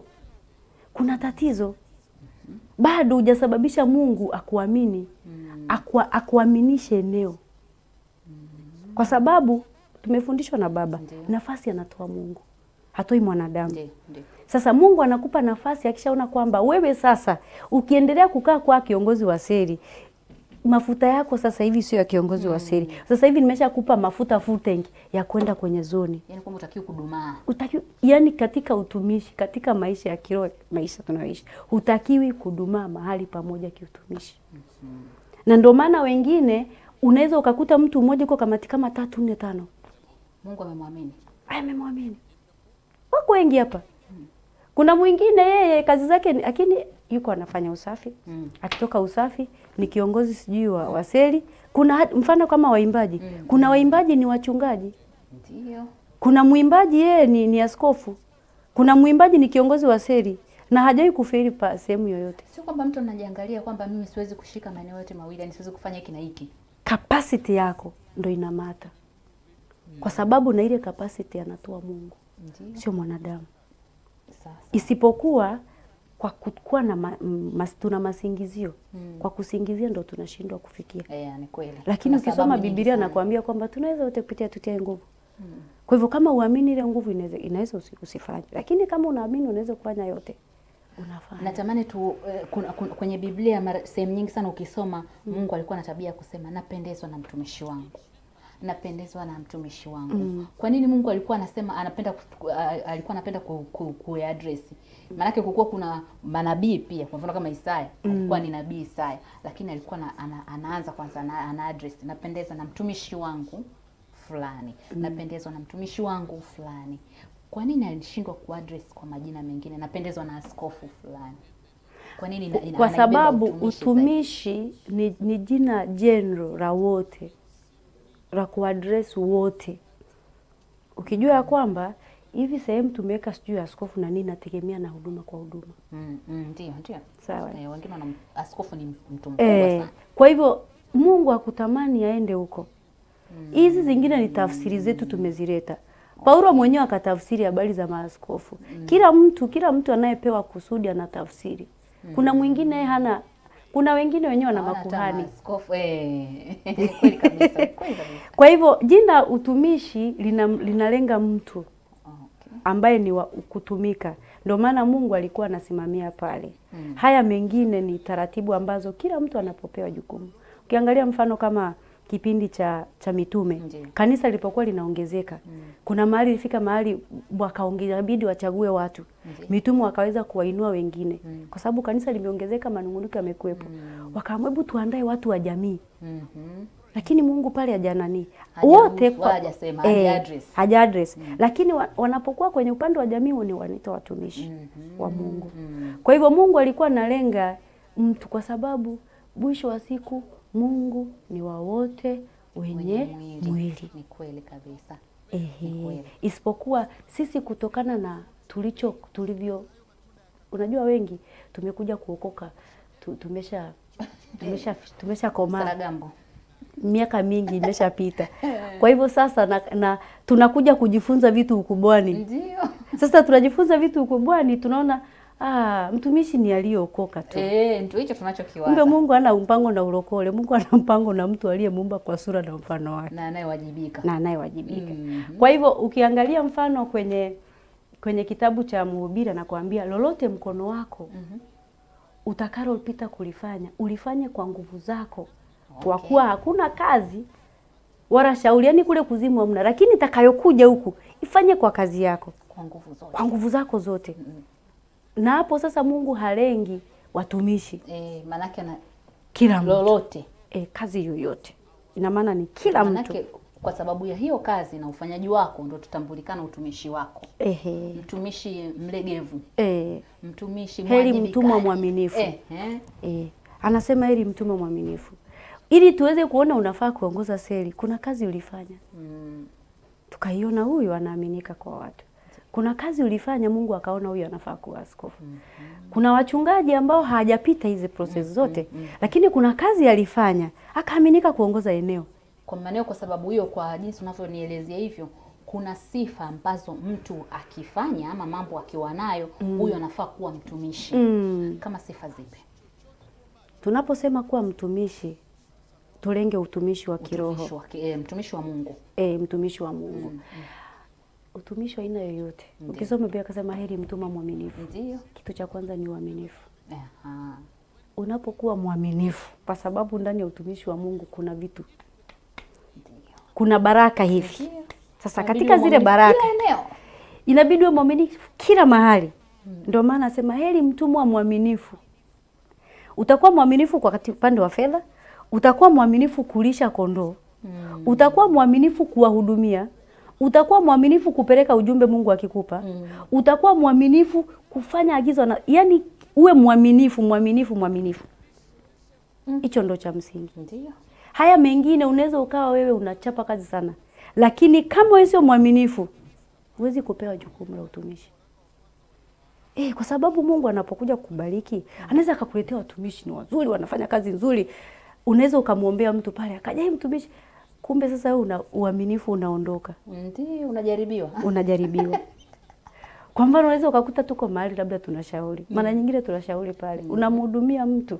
Bahati mbaya watu wengi tunaowashauri walizoea kwenda kwa waganga wapi? Walizoea kwenda na hela. Sasa unapomhudumia pale, ukamuombea, lazima aondoke mtumishi, kanywe soda. Unaona? Unamwambia twende pale madhabahuni. Hebu pampelekee Bwana Yesu sadaka yako. Unamsogeza taratibu. Sasa ile hela sitachukuliwa. Hapana, wewe iache madhabahuni. Madhabahu watu wanaoanguka na madhabahu watachukua sadaka yako. Sasa niambie umekutana na wengi wa namna hiyo, alafu wewe ukasema uaminifu ukaondoka. Sasa wewe unashangaa kila siku tunakuona kwenye hiyo mnafundishwa au ni uaminifu uko ndani ya mtu. Manake kumwambia mtu twende madhabahuni pale wakati amekuletea. Si unasema namshukuru Mungu labda asubuhi tunaondoka nyumbani kwa mna sukari. Tena Mungu kaniona. Uaminifu ni kitu kipo ndani ya mtu. Na hicho kitu ndo kinavuta ule utumishi wako unapewa. Kwa sababu utumishi wote wa kiroho unatokana na yeye aliyeweka ile kazi ndani yako. Kwa sababu Roho Mtakatifu ndo anaweka na Mungu anakuambia, Biblia inakuambia kwamba anagawa jinsi apendavyo. Kwa hivyo kile kitu anakiweka. Na juzi baba alipokuwa anafundisha anasema kwamba mimi ninachokiangalia siku zote ni ana nini ndani yake. Siangalii hii tabia ya nje. Tukitolea mfano tukisema tumwangalie Daudi kwa nje, hakuna mtu angempa nafasi. Tena ile ungemtoa asubuhi na mapema. Ungemtoa. Lakini alikuwa ni mwaminifu kwenye kazi yake. Na tunapolenga uaminifu, alikuwa pia ni mwaminifu kwa Mungu wake. Hapo sasa ni uaminifu. Unaona Manake huo ndio unasababisha uwe mtumishi. Uaminifu wako. Okay. Umeona Ndio maana hata Paulo aliposema habari za askofu katika kitabu cha Timotheo, anasema askofu ni mtu aliyeaminika. Aliangalia sifa gani?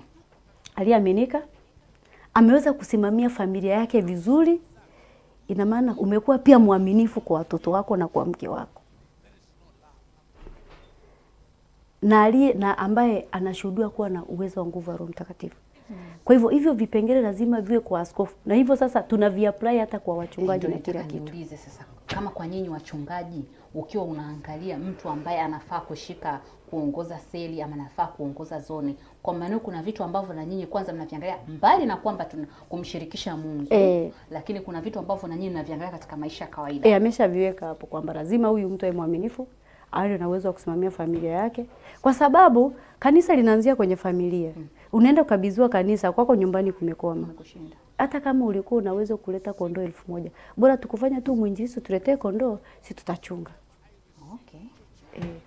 wewe wachungaji kumbe mna kazi za ziada. Kazi ya mchungaji ni inaingia tu kubwa. rohoni basi Mungu akisema kamchukue Ana pale haijalishi. Ndio maana tumefundishwa lazima imani isimame maeneo mangapi? Matatu. La mazingira, akili na la rohoni. Aise, basi ni kazi sana mchungaji. Haya, tunavyojiandaa kwenda kwenye kusanyiko sasa, hapo ndo natamani nione utumishi wenu kwa upande huo unakuwaje. Maana sasa utumishi wa kusanyiko ndo tuna apply mazingira na akili. Manake kule unaweza kabeba watu kufika kule. Mungu anajua. Mungu anajua. Mtu anakuja yeye na familia yake inamshinda. Kwa mchungaji inabidi uanze kushughulika na familia yake, unashughulika na yeye, afya, amekula nini, analalaje, ataenda kupokea kule, anakwenda kupokea na kwa akae sehemu nzuri. Changamoto inakuwaje hapo? Na tukirudi sasa katika ule uongozi baba aliyoweka Efata, ndo unatusaidia kurahisisha ile kazi. Maana kiongozi wa seli lazima anakuwa na watu wake anaoangalia wamefikaje. Kama ni askofu atasema mimi wa zoni yangu na hakikisha wanaenda na kwa gari hii. Yaani kila mtu sasa wanapokuwa wamecombine kila askofu na watu wake, kazi ya mchungaji inakuwa rahisi. Kweli kwa namna hiyo kazi ya mchungaji. Ndio maana kazi yetu inakuwa nyepesi. Ila tungesema kwamba mchungaji achukue kundi zima angechoka. Kweli kabisa. Kwa hivyo kiongozi wa siri anashirikiana na askofu. Askofu anashirikiana na mchungaji wa eneo dogo. Nataka kusema wachungaji mtakuwa hamkai kule mbele. Ni kazi kule mbele wakati ujue watu wako wamekaa wapi. Na wachungaji wa maeneo madogo anatoa taarifa, jamani kama kuna kitu askofu ameshindwa kukifanya, ndio anaenda kwa mchungaji wa eneo dogo. Mchungaji wa eneo dogo akishindwa ndio anakuja kwa mchungaji wa eneo kubwa. Lakini kwa sababu mchungaji wa eneo kubwa ndio anaangalia kila kitu kwamba zoni fulani, eneo fulani liko sawa. Kwa mwisho wa siku sio kwamba unakaa pale. Kila siku kuna issue zinaletwa kwako. Na kazi ya kiongozi au kazi ya mtumishi ni kutatua tatizo. Kwamba yani pale iliwahi kutokea siku moja. Tulienda mkesha Kibaha. Kipindi hicho nilikuwa katibu. Baba alisema tutakula asubuhi. Tukisha kula, yani ule mkesha wa kufungua mwaka ulikutana na Jumapili. Kwa hivyo akasema tutamaliza mkesha. Baada ya hapo watu wataenda kwenye maeneo yao, watakula, watakunywa uji na maandazi na chochote mtakachokiandaa. Alafu tuje tuendelee na ibada ya asubuhi ya Jumapili. Sababu 31 iliangukia Jumamosi. Kwa tarehe moja ilikuwa Jumapili. Na hapo mimi nishaandaa mpishi. Kuna kitu kilinitokea, nilijifunza kitu kikubwa sana. Nimeshaandaa mpishi atakaye, nishaongea naye usiku kwamba kuna uji, kuna kila kitu. Akasema sasa kwa sababu kuna Jumamosi sasa, mimi nataka nije na vitu. Alafu ni mpishi tumemzoea ni siku nyingi. Vitu vingine hata maana ni mshirika. Nikamwambia sasa hebu akaniorozeshia vitu vya, nikamwambia nakurushia hela anunue maziwa nini ya uji na kila kitu. Tumishi tumeanza mkesha. Sioni mtu. Tumefika saa 8 saa 9. Sioni mtu. Na asubuhi watu wanatakiwa wanywe uji. Wanakuelewa. Pale mkesha hauingii, maombi hayaingii. Maana ushaambia watu waje na vikombe. Na lazima wanywe uji asubuhi. Ndio. Napiga simu haipatikani. Sasa hapa ni mtihani. Tulikuwa na mlinzi wetu pale. Mlinzi akaniambia mama usipate shida. Mimi kazi nitafanya. Kaambia mna shida. Kwa hivyo tunafanyaje? Mimi nitapika uji. Si kwa kulipa manake naye anataka. Kaambia mna shida. Sasa pale ikabidi nifanye mahesabu ya haraka sana. Nikawahi kule manake watu walikuwa kwenye mabanda watu hapo. Ikabidi niweke oda ya maandazi nje ya budget. Maandazi ya kulisha wana Yerusalemu wote. Maana ndio umepewa kazi. Kama watu wangapi? Ilibidi nichukue kama ya 400 hivi. Kwa sababu unategemea uchukue watu wengi. Yalikuwa mengi. Nashukuru Mungu ile oda ikakubaliwa. Manake na oda kwanza nipikie mandazi mengi vile nilikuwa hata sielewi kama itatokea. Kama itakubalika. Kwa hivyo uji sasa. Nilimpa kazi saa 12. Narusha macho nakuta amelala pale. Hajaenda kupika uji. Na nilishampa hela ya kununua vifaa. Maanake ilibidi nitoe hela zingine za kununua vifaa. Alafu ndio kalala. Sasa mimi pale situli inabidi nikatoka wewe umelala wakati ndo mimi sasa naona tunakaribia kumaliza ile saa 11 nataka nikaangalie. Hamna kinachoeleka. Nikakimbia kule sasa. Sisi tulipanga kupika uji. Kwa hivyo hatuna mpango wa majani sisi. Kwa hivyo sasa ishafika muda ule, uji ukisema upike muda ule hauwezi kuiva. Kwa hivyo inabidi ubadilishe mawazo upike chai. Unasema una change gia. Sasa change sina majani. Unaenda dukani pale Precious, auzi majani. Baba pale amesharuhusu watu kanyweni chai. Wanakuja kula nini? Kwa hivyo sasa pale na Roho Mtakatifu nafanyaje? Ikabidi nikaenda kwa wale wanaopika kule. Naombeni majani. Nisafafanyaje? Naambia nyi pikeni, chamsheni maji, mimi naleta majani. Sukari tumepata, watu hawakujua chochote kilichotokea. Hawakujua sijalala, hawajajua mandazi yametoka wapi mpaka leo. Labda kama wanaangalia TV watajua nilichokifanya. Na yule mtu hakupatikana. Aliacha huduma mpaka leo hayupo. Na hela nyingi nilikuwa ni 100,000 tu imemuondoa ifuata. Manake na simu aliondoa na kila kitu tunamtafuta hatumpati. Kweli 100,000 kashindwa kumpa uaminifu. Kwa hivyo unaona sasa uaminifu. Sasa yule niambie unampa 500,000 akanunue vitu. Kwa hivyo kiongozi pamoja na kwamba uko pale juu kuna kazi ikikukuta utampa askofu. Ni kweli. Utapambana nayo kama kiongozi. Kwa hivyo ndio changamoto kwa, yani sisi kuwa pale juu sio kwamba ni kazi nyepesi. Sasa wewe kwa nafasi yako umeweza kukabiliana na hiyo changamoto. Kwa maana hiyo na wale ambao mnawaongoza ama wale viongozi wadogo ambao wako chini yako. Kuna namna gani ambayo mnatengeneza utaratibu na wao wajue namna kukabiliana na changamoto mbalimbali? Hiyo sasa inategemea na kila kiongozi. Lakini katika fundisho la kitume na kinabii Efata tuna kitabu kinaitwa Moyo wa Kiongozi. Ambacho kila anayeitwa mtumishi wa Mungu lazima akipitie. Sasa sisi tunawaongoza wale watu kutokana na kile kitabu cha Moyo wa Kiongozi. Manake kiongozi yoyote unatakiwa umfundishe aliyeko chini yake awe kama wewe. Ina maana sasa sisi kazi yetu kubwa ni kuwatengeneza hao walioko chini yetu viongozi wawe kama sisi. Kwa mfano in case of wewe siku hujaenda kwenye Kibaha ama muda huo haujakukuta upo huko, imetokea kesi kama hiyo, aweze kutatua na asilalamike, afanye kama ambavyo yule angefanya. Hiyo ndio kazi kubwa ambayo sisi viongozi tunayo, ambao ni mtihani. Kwa sababu sio kila kiongozi, sio kila mtu kufanya kama wewe. Haya, kama kuna neno lolote ambalo unataka kusema kuhusiana na nafasi yako kama mtumishi na tunavyoelekea kwenye kusanyiko. Neno lolote ambalo unaweza kumwambia mtazamaji? Labda niwaambie tu kwamba nashukuru kwamba tuna kusanyiko. Na baba yetu Jumapili ametukaribisha. Na ametupa ujumbe mzito sana. Ndio. Kuhusu watu kwenda. Wasiache kwenda. Nimesikia zile taarifa. Hata kama ni kwa mguu amke asubuhi, Kibaha atafika. Lakini kikubwa zaidi ya yote, apate neema ya kutafsiri ujumbe wa baba. Kwa sababu wengi tunaweza tukashindwa kutafsiri. Na naona kwamba vile baba ametufundisha somo, alafu akatupa mtihani.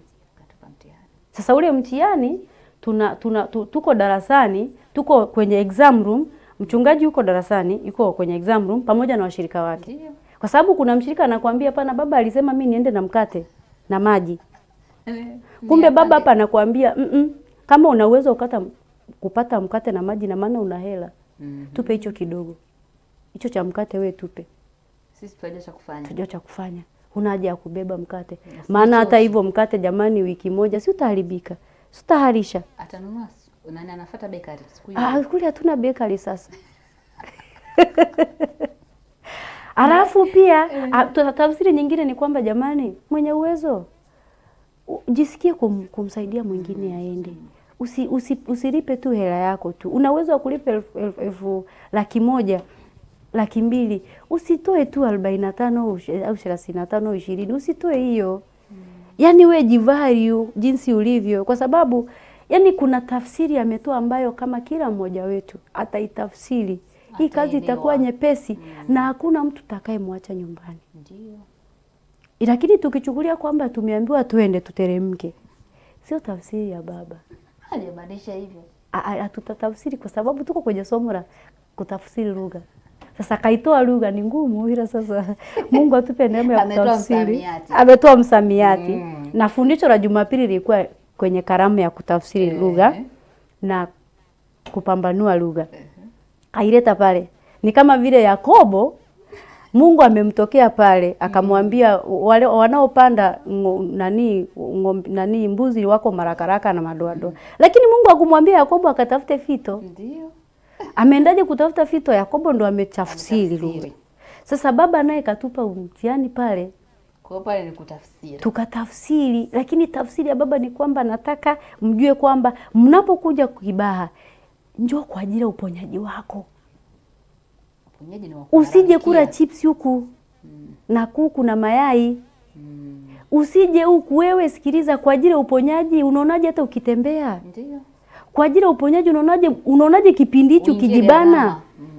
Upate chochote uende pale. Lengo la baba ni kapokee uponyaji wako, umeandaliwa. Sasa umeandaliwa, hujaenda. Nataka tufanyeje? Na kuna watu wengine ambao wanatamani kuja kwenye kusanyiko, lakini sio mwanaifuata. Ila anaishi eneo ambalo wewe unachunga. Unamwambiaje? Naomba nimkaribishe kwa sababu watu wa namna ile tunao wengi hivi. Jana tu nilikuwa nashuhudiwa na mshirika wangu mmoja. Akasema kuna dada rafiki yake wako naye, walikuwa nasoma naye chuo. Ni rafiki yake sana, wa Iringa. Lakini wakiwa Kibaha, wakati baba anasema, "Hebu nenda salimia wawili watatu."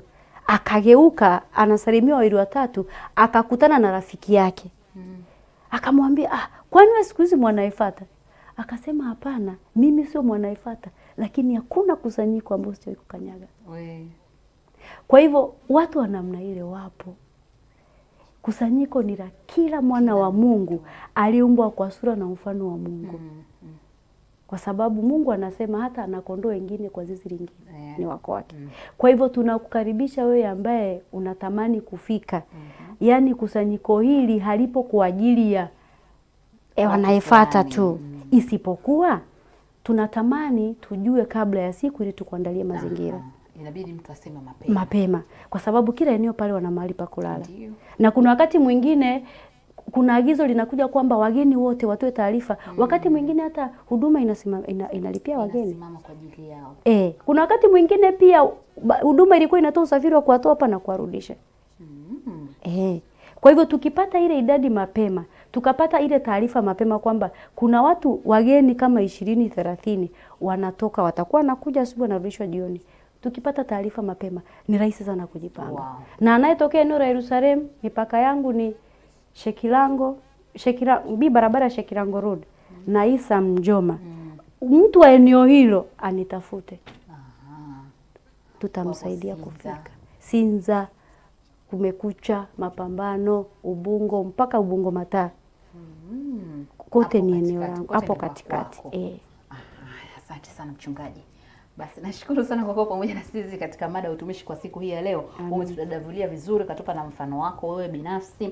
Basi kabla hujaondoka, ninatamani umuombe mtazamaji ambaye anakutazama kwa wakati huu. Amen. Karibu. Kabla sijakuombea mtazamaji, nataka nikuambie kwamba katika kazi unayoifanya, mahali popote, kazi ufanyayo yoyote ile, fanya katika jina la Yesu, ukimshukuru Mungu kwa nafasi uliyopewa. Lakini pia elewa kwamba uzuri wa Bwana Mungu wetu unatufanyia dhabiti kazi tunazozifanya. Kwa sababu Mungu atakuimarisha. Yaani kama ni kuugua hautaugua, manake anatamani uendelee kufanya kazi. Kwa hivyo katika kumtumikia Mungu anasema anafanya kazi pamoja na wale wampendao. Lakini pia elewa kwamba Bwana atakupa nguvu ya kufanya kila kitu. Kwa hivyo elewa kunako nafasi ulionayo kwamba umeajiriwa, fanya kwa bidii. Usilegee kwamba kwa sababu nalipwa mshahara basi ndo nawahi kazini. Fanya kwa bidii na Mungu atakukumbuka. Sasa tunaenda kuomba kwa ajili ya utumishi wako mahali popote unapofanya. Mungu akakupe faida katika kazi yako. Baba, katika jina la Yesu Kristo, asante kwa ajili ya mtazamaji anayenitazama saa hii. Asante maana ameelewa nini maana ya utumishi. Ameelewa nini maana ya kuwa mtumishi. Asante, maana anaenda kuomba ule uaminifu hata kama alikuwa hana, na ataenda kusimama kunako ile nafasi yake, na ataenda kuinuliwa kutoka hatua moja kwenda nyingine. Maana wewe Mungu unatoa jinsi upendavyo. Ninamuinua mtumishi wako anayenitazama katika nafasi yote, maana naye pia ni mtumishi. Akapate kibali kazini kwake, apate kibali kwenye nafasi aliyonayo, akapate kibali katika kila jambo afanyalo, ili Bwana wa mabwana kazi ile ikampe faida, akawe bora siku zote. Ukaibariki kazi ya mikono yake. Katika jina la Baba na Mwana na Roho Mtakatifu nimekuombea, sema amen. Amen. Asante sana mchungaji, basi nikuruhusu ukaendelee. Najua maandalizi ya kusanyiko sasa ndio mpamba moto kweli kweli. Ni kweli. Basi nikuache ukafanya maandalizi Amen. mawili matatu kuhusiana na kusanyiko. Amina mtumishi. Asante sana, kuwa na siku njema mtumishi. Amina mtumishi. Nakushukuru sana. Amen. Amen. Haya, mtazamaji wa Trend, tunashukuru sana kwa sababu mtumishi amekuja kutufafanulia vizuri kabisa kuhusiana na mada ya utumishi kwa siku hii ya leo, lakini nilikuwa ninatamani tuongee kidogo kuhusiana na kusanyiko. Basi atarudi mwenzangu Lea, kama ambavyo nimekuambia kwamba kipindi ni kuelekea kusanyiko, lakini mada tulikuwa tukizungumzia mada ya utumishi. Nikurejeshe studio kwa mapumziko kidogo, alafu tutarudi tena kuendelea na sehemu ya mwisho kabisa ya kipindi hiki cha Safari ya Imani. Safari ya imani, kutazama Yesu, nataka nifike mambo salama. Nishike mkono nisizame, mawimbi ni mengi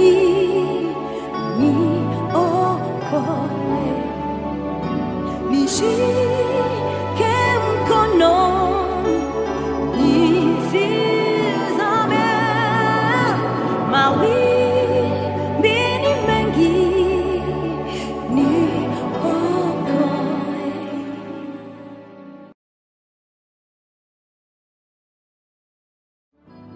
Safari ya imani, kutazama Yesu, nataka nifike mambo salama.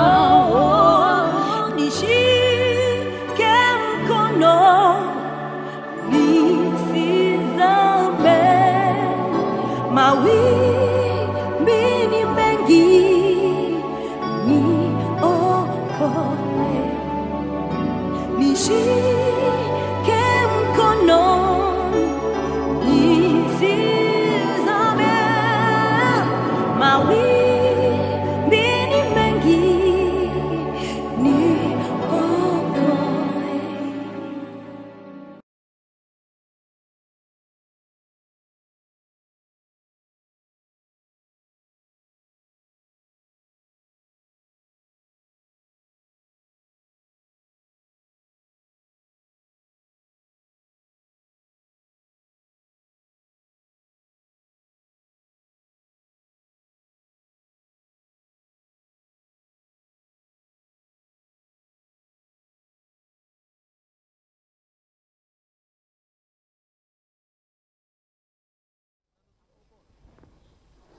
Sasa tunafikia tamati kabisa wa kipindi cha Safari ya Imani kwa siku hii ya leo. Asante sana kwa kuwa pamoja nasi kuanzia tulivyokuwa mwanzo mpaka wakati huu ambapo tunatamatisha, naweza nikasema hivyo, Safari ya Imani. Lakini kama ambavyo tunafahamu, ndio tuko kwenye kuelekea kusanyiko. Kwa hiyo inabidi tuongee mawili matatu kuhusiana na kusanyiko. Leo kumekuwa na mambo mengi sana ambayo yanakuwa yanajili katika kusanyiko, na kuna vitu ambavyo tunatamani tumuhamasishe mtazamaji wetu asikose kusanyiko la mwaka huu, kwa sababu tusichukulie mazoea kuona kwamba makusanyiko watu wanakusanyika tu ni ibada, mikutano ya kawaida. Lakini tufahamu na kukumbuka kwamba Mungu wetu sio wa mazoea. Kwa kila jambo linapokuwa linaandaliwa au kusanyiko lolote linaloandaliwa la wana wa Mungu, aelewe kabisa kuna kitu ambacho special Mungu anakuwa amekiandaa kwa ajili ya watu wale ambao watapata nafasi ya kuweza kufika.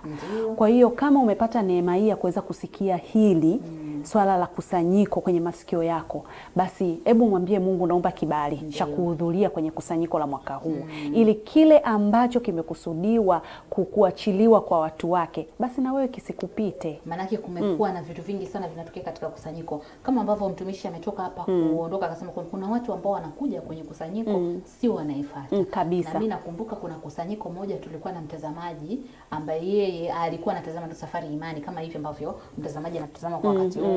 Akasema jamani, na mimi natamani kuhudhuria kwenye kusanyiko. Alikuwa ni kutoka Tabora kama sikosei.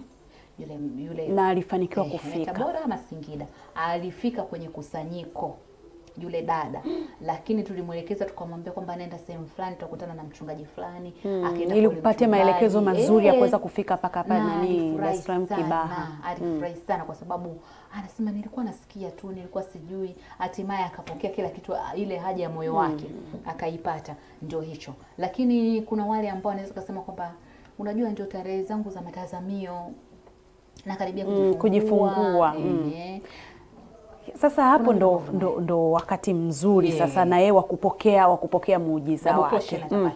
Wakupokea muujiza wake, kupokea baraka zake. Na Efata ni waondoe tu hofu. Efata tuko full package. Yaani kule tunapoenda Kibaha Pressure Center tunauita mji wa Bwana kwa sababu umejaa kila kitu. Kiroho na kimwili kumejitosheleza kabisa. Kwa huduma za kiroho utazipata, kuna watumishi mbalimbali ambao watakuwepo kutoka nje ya nchi, wa Tanzania watakuwepo pale kuhakikisha kiroho unakaa sawa na unapokea uponyaji. Lakini pia tukija kimwili, napo pia tumejiandaa vizuri kabisa. Tuna hospitali, na hospitali hiyo pia sasa hivi inashughulikiwa ili kila kitu kipatikane pale pale. Sijui unasema kwamba sijui kuna operation, sijui kuna vitu gani na nini. Yaani kila kitu, vipimo vya aina zote. Kipimo ambacho unasema kwamba utaenda Muhimbili utakipata, tumehakikishiwa kwamba kila kitu kitakaa sawa.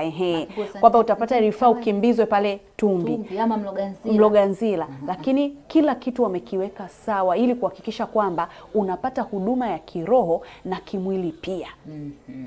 Haya, kuna vitu vichache ambavyo tulitamani uvifahamu kuelekea kusanyiko, lakini ndani ya kipindi cha Safari ya Imani, na bado tutakuletea mambo mengi sana. Hii ndio kwanza tunaanza tukukuletea sema rasha. Mvua yenyewe inakuja. Kuelekea kusanyiko kutakuwa na mambo mengi mazuri kutoka hapa Trinity katika Safari ya Imani, lakini ndani yake itakuwa kuelekea kusanyiko.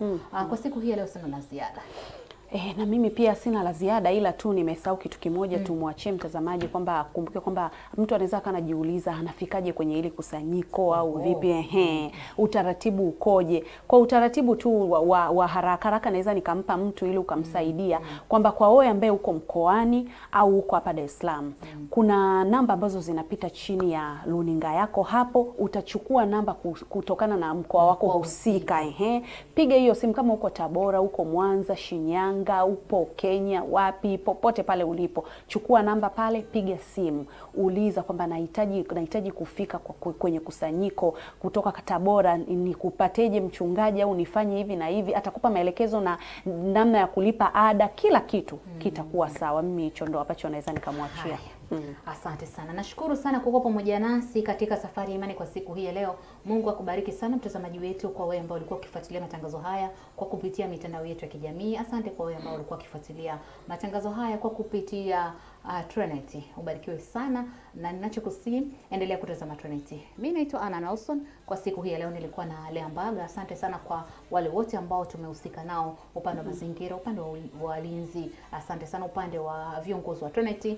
Wote wamekupa mambo mbalimbali kuhusiana na utumishi wao, lakini kila mtu amekuambia kuhusiana na swala zima la eneo atakalotumika vizuri zaidi akiwa kwenye kusanyiko. Kwa sababu hiyo basi, shukrani za dhati zaidi ziwaendee wapiga picha, waandaji wa kipindi hiki, pamoja na wachanganya picha na fundi mitambo wote. Mungu awabariki sana kwa kazi nzuri ambao mmeifanya kwa siku hii ya leo. Nikutakia siku njema, endelea kutazama Trinity. Mungu wangu na akubariki. Safari ya imani kutazama Yesu, nataka nifike mambo salama, nishike mkono nisizame, mawimbi ni mengi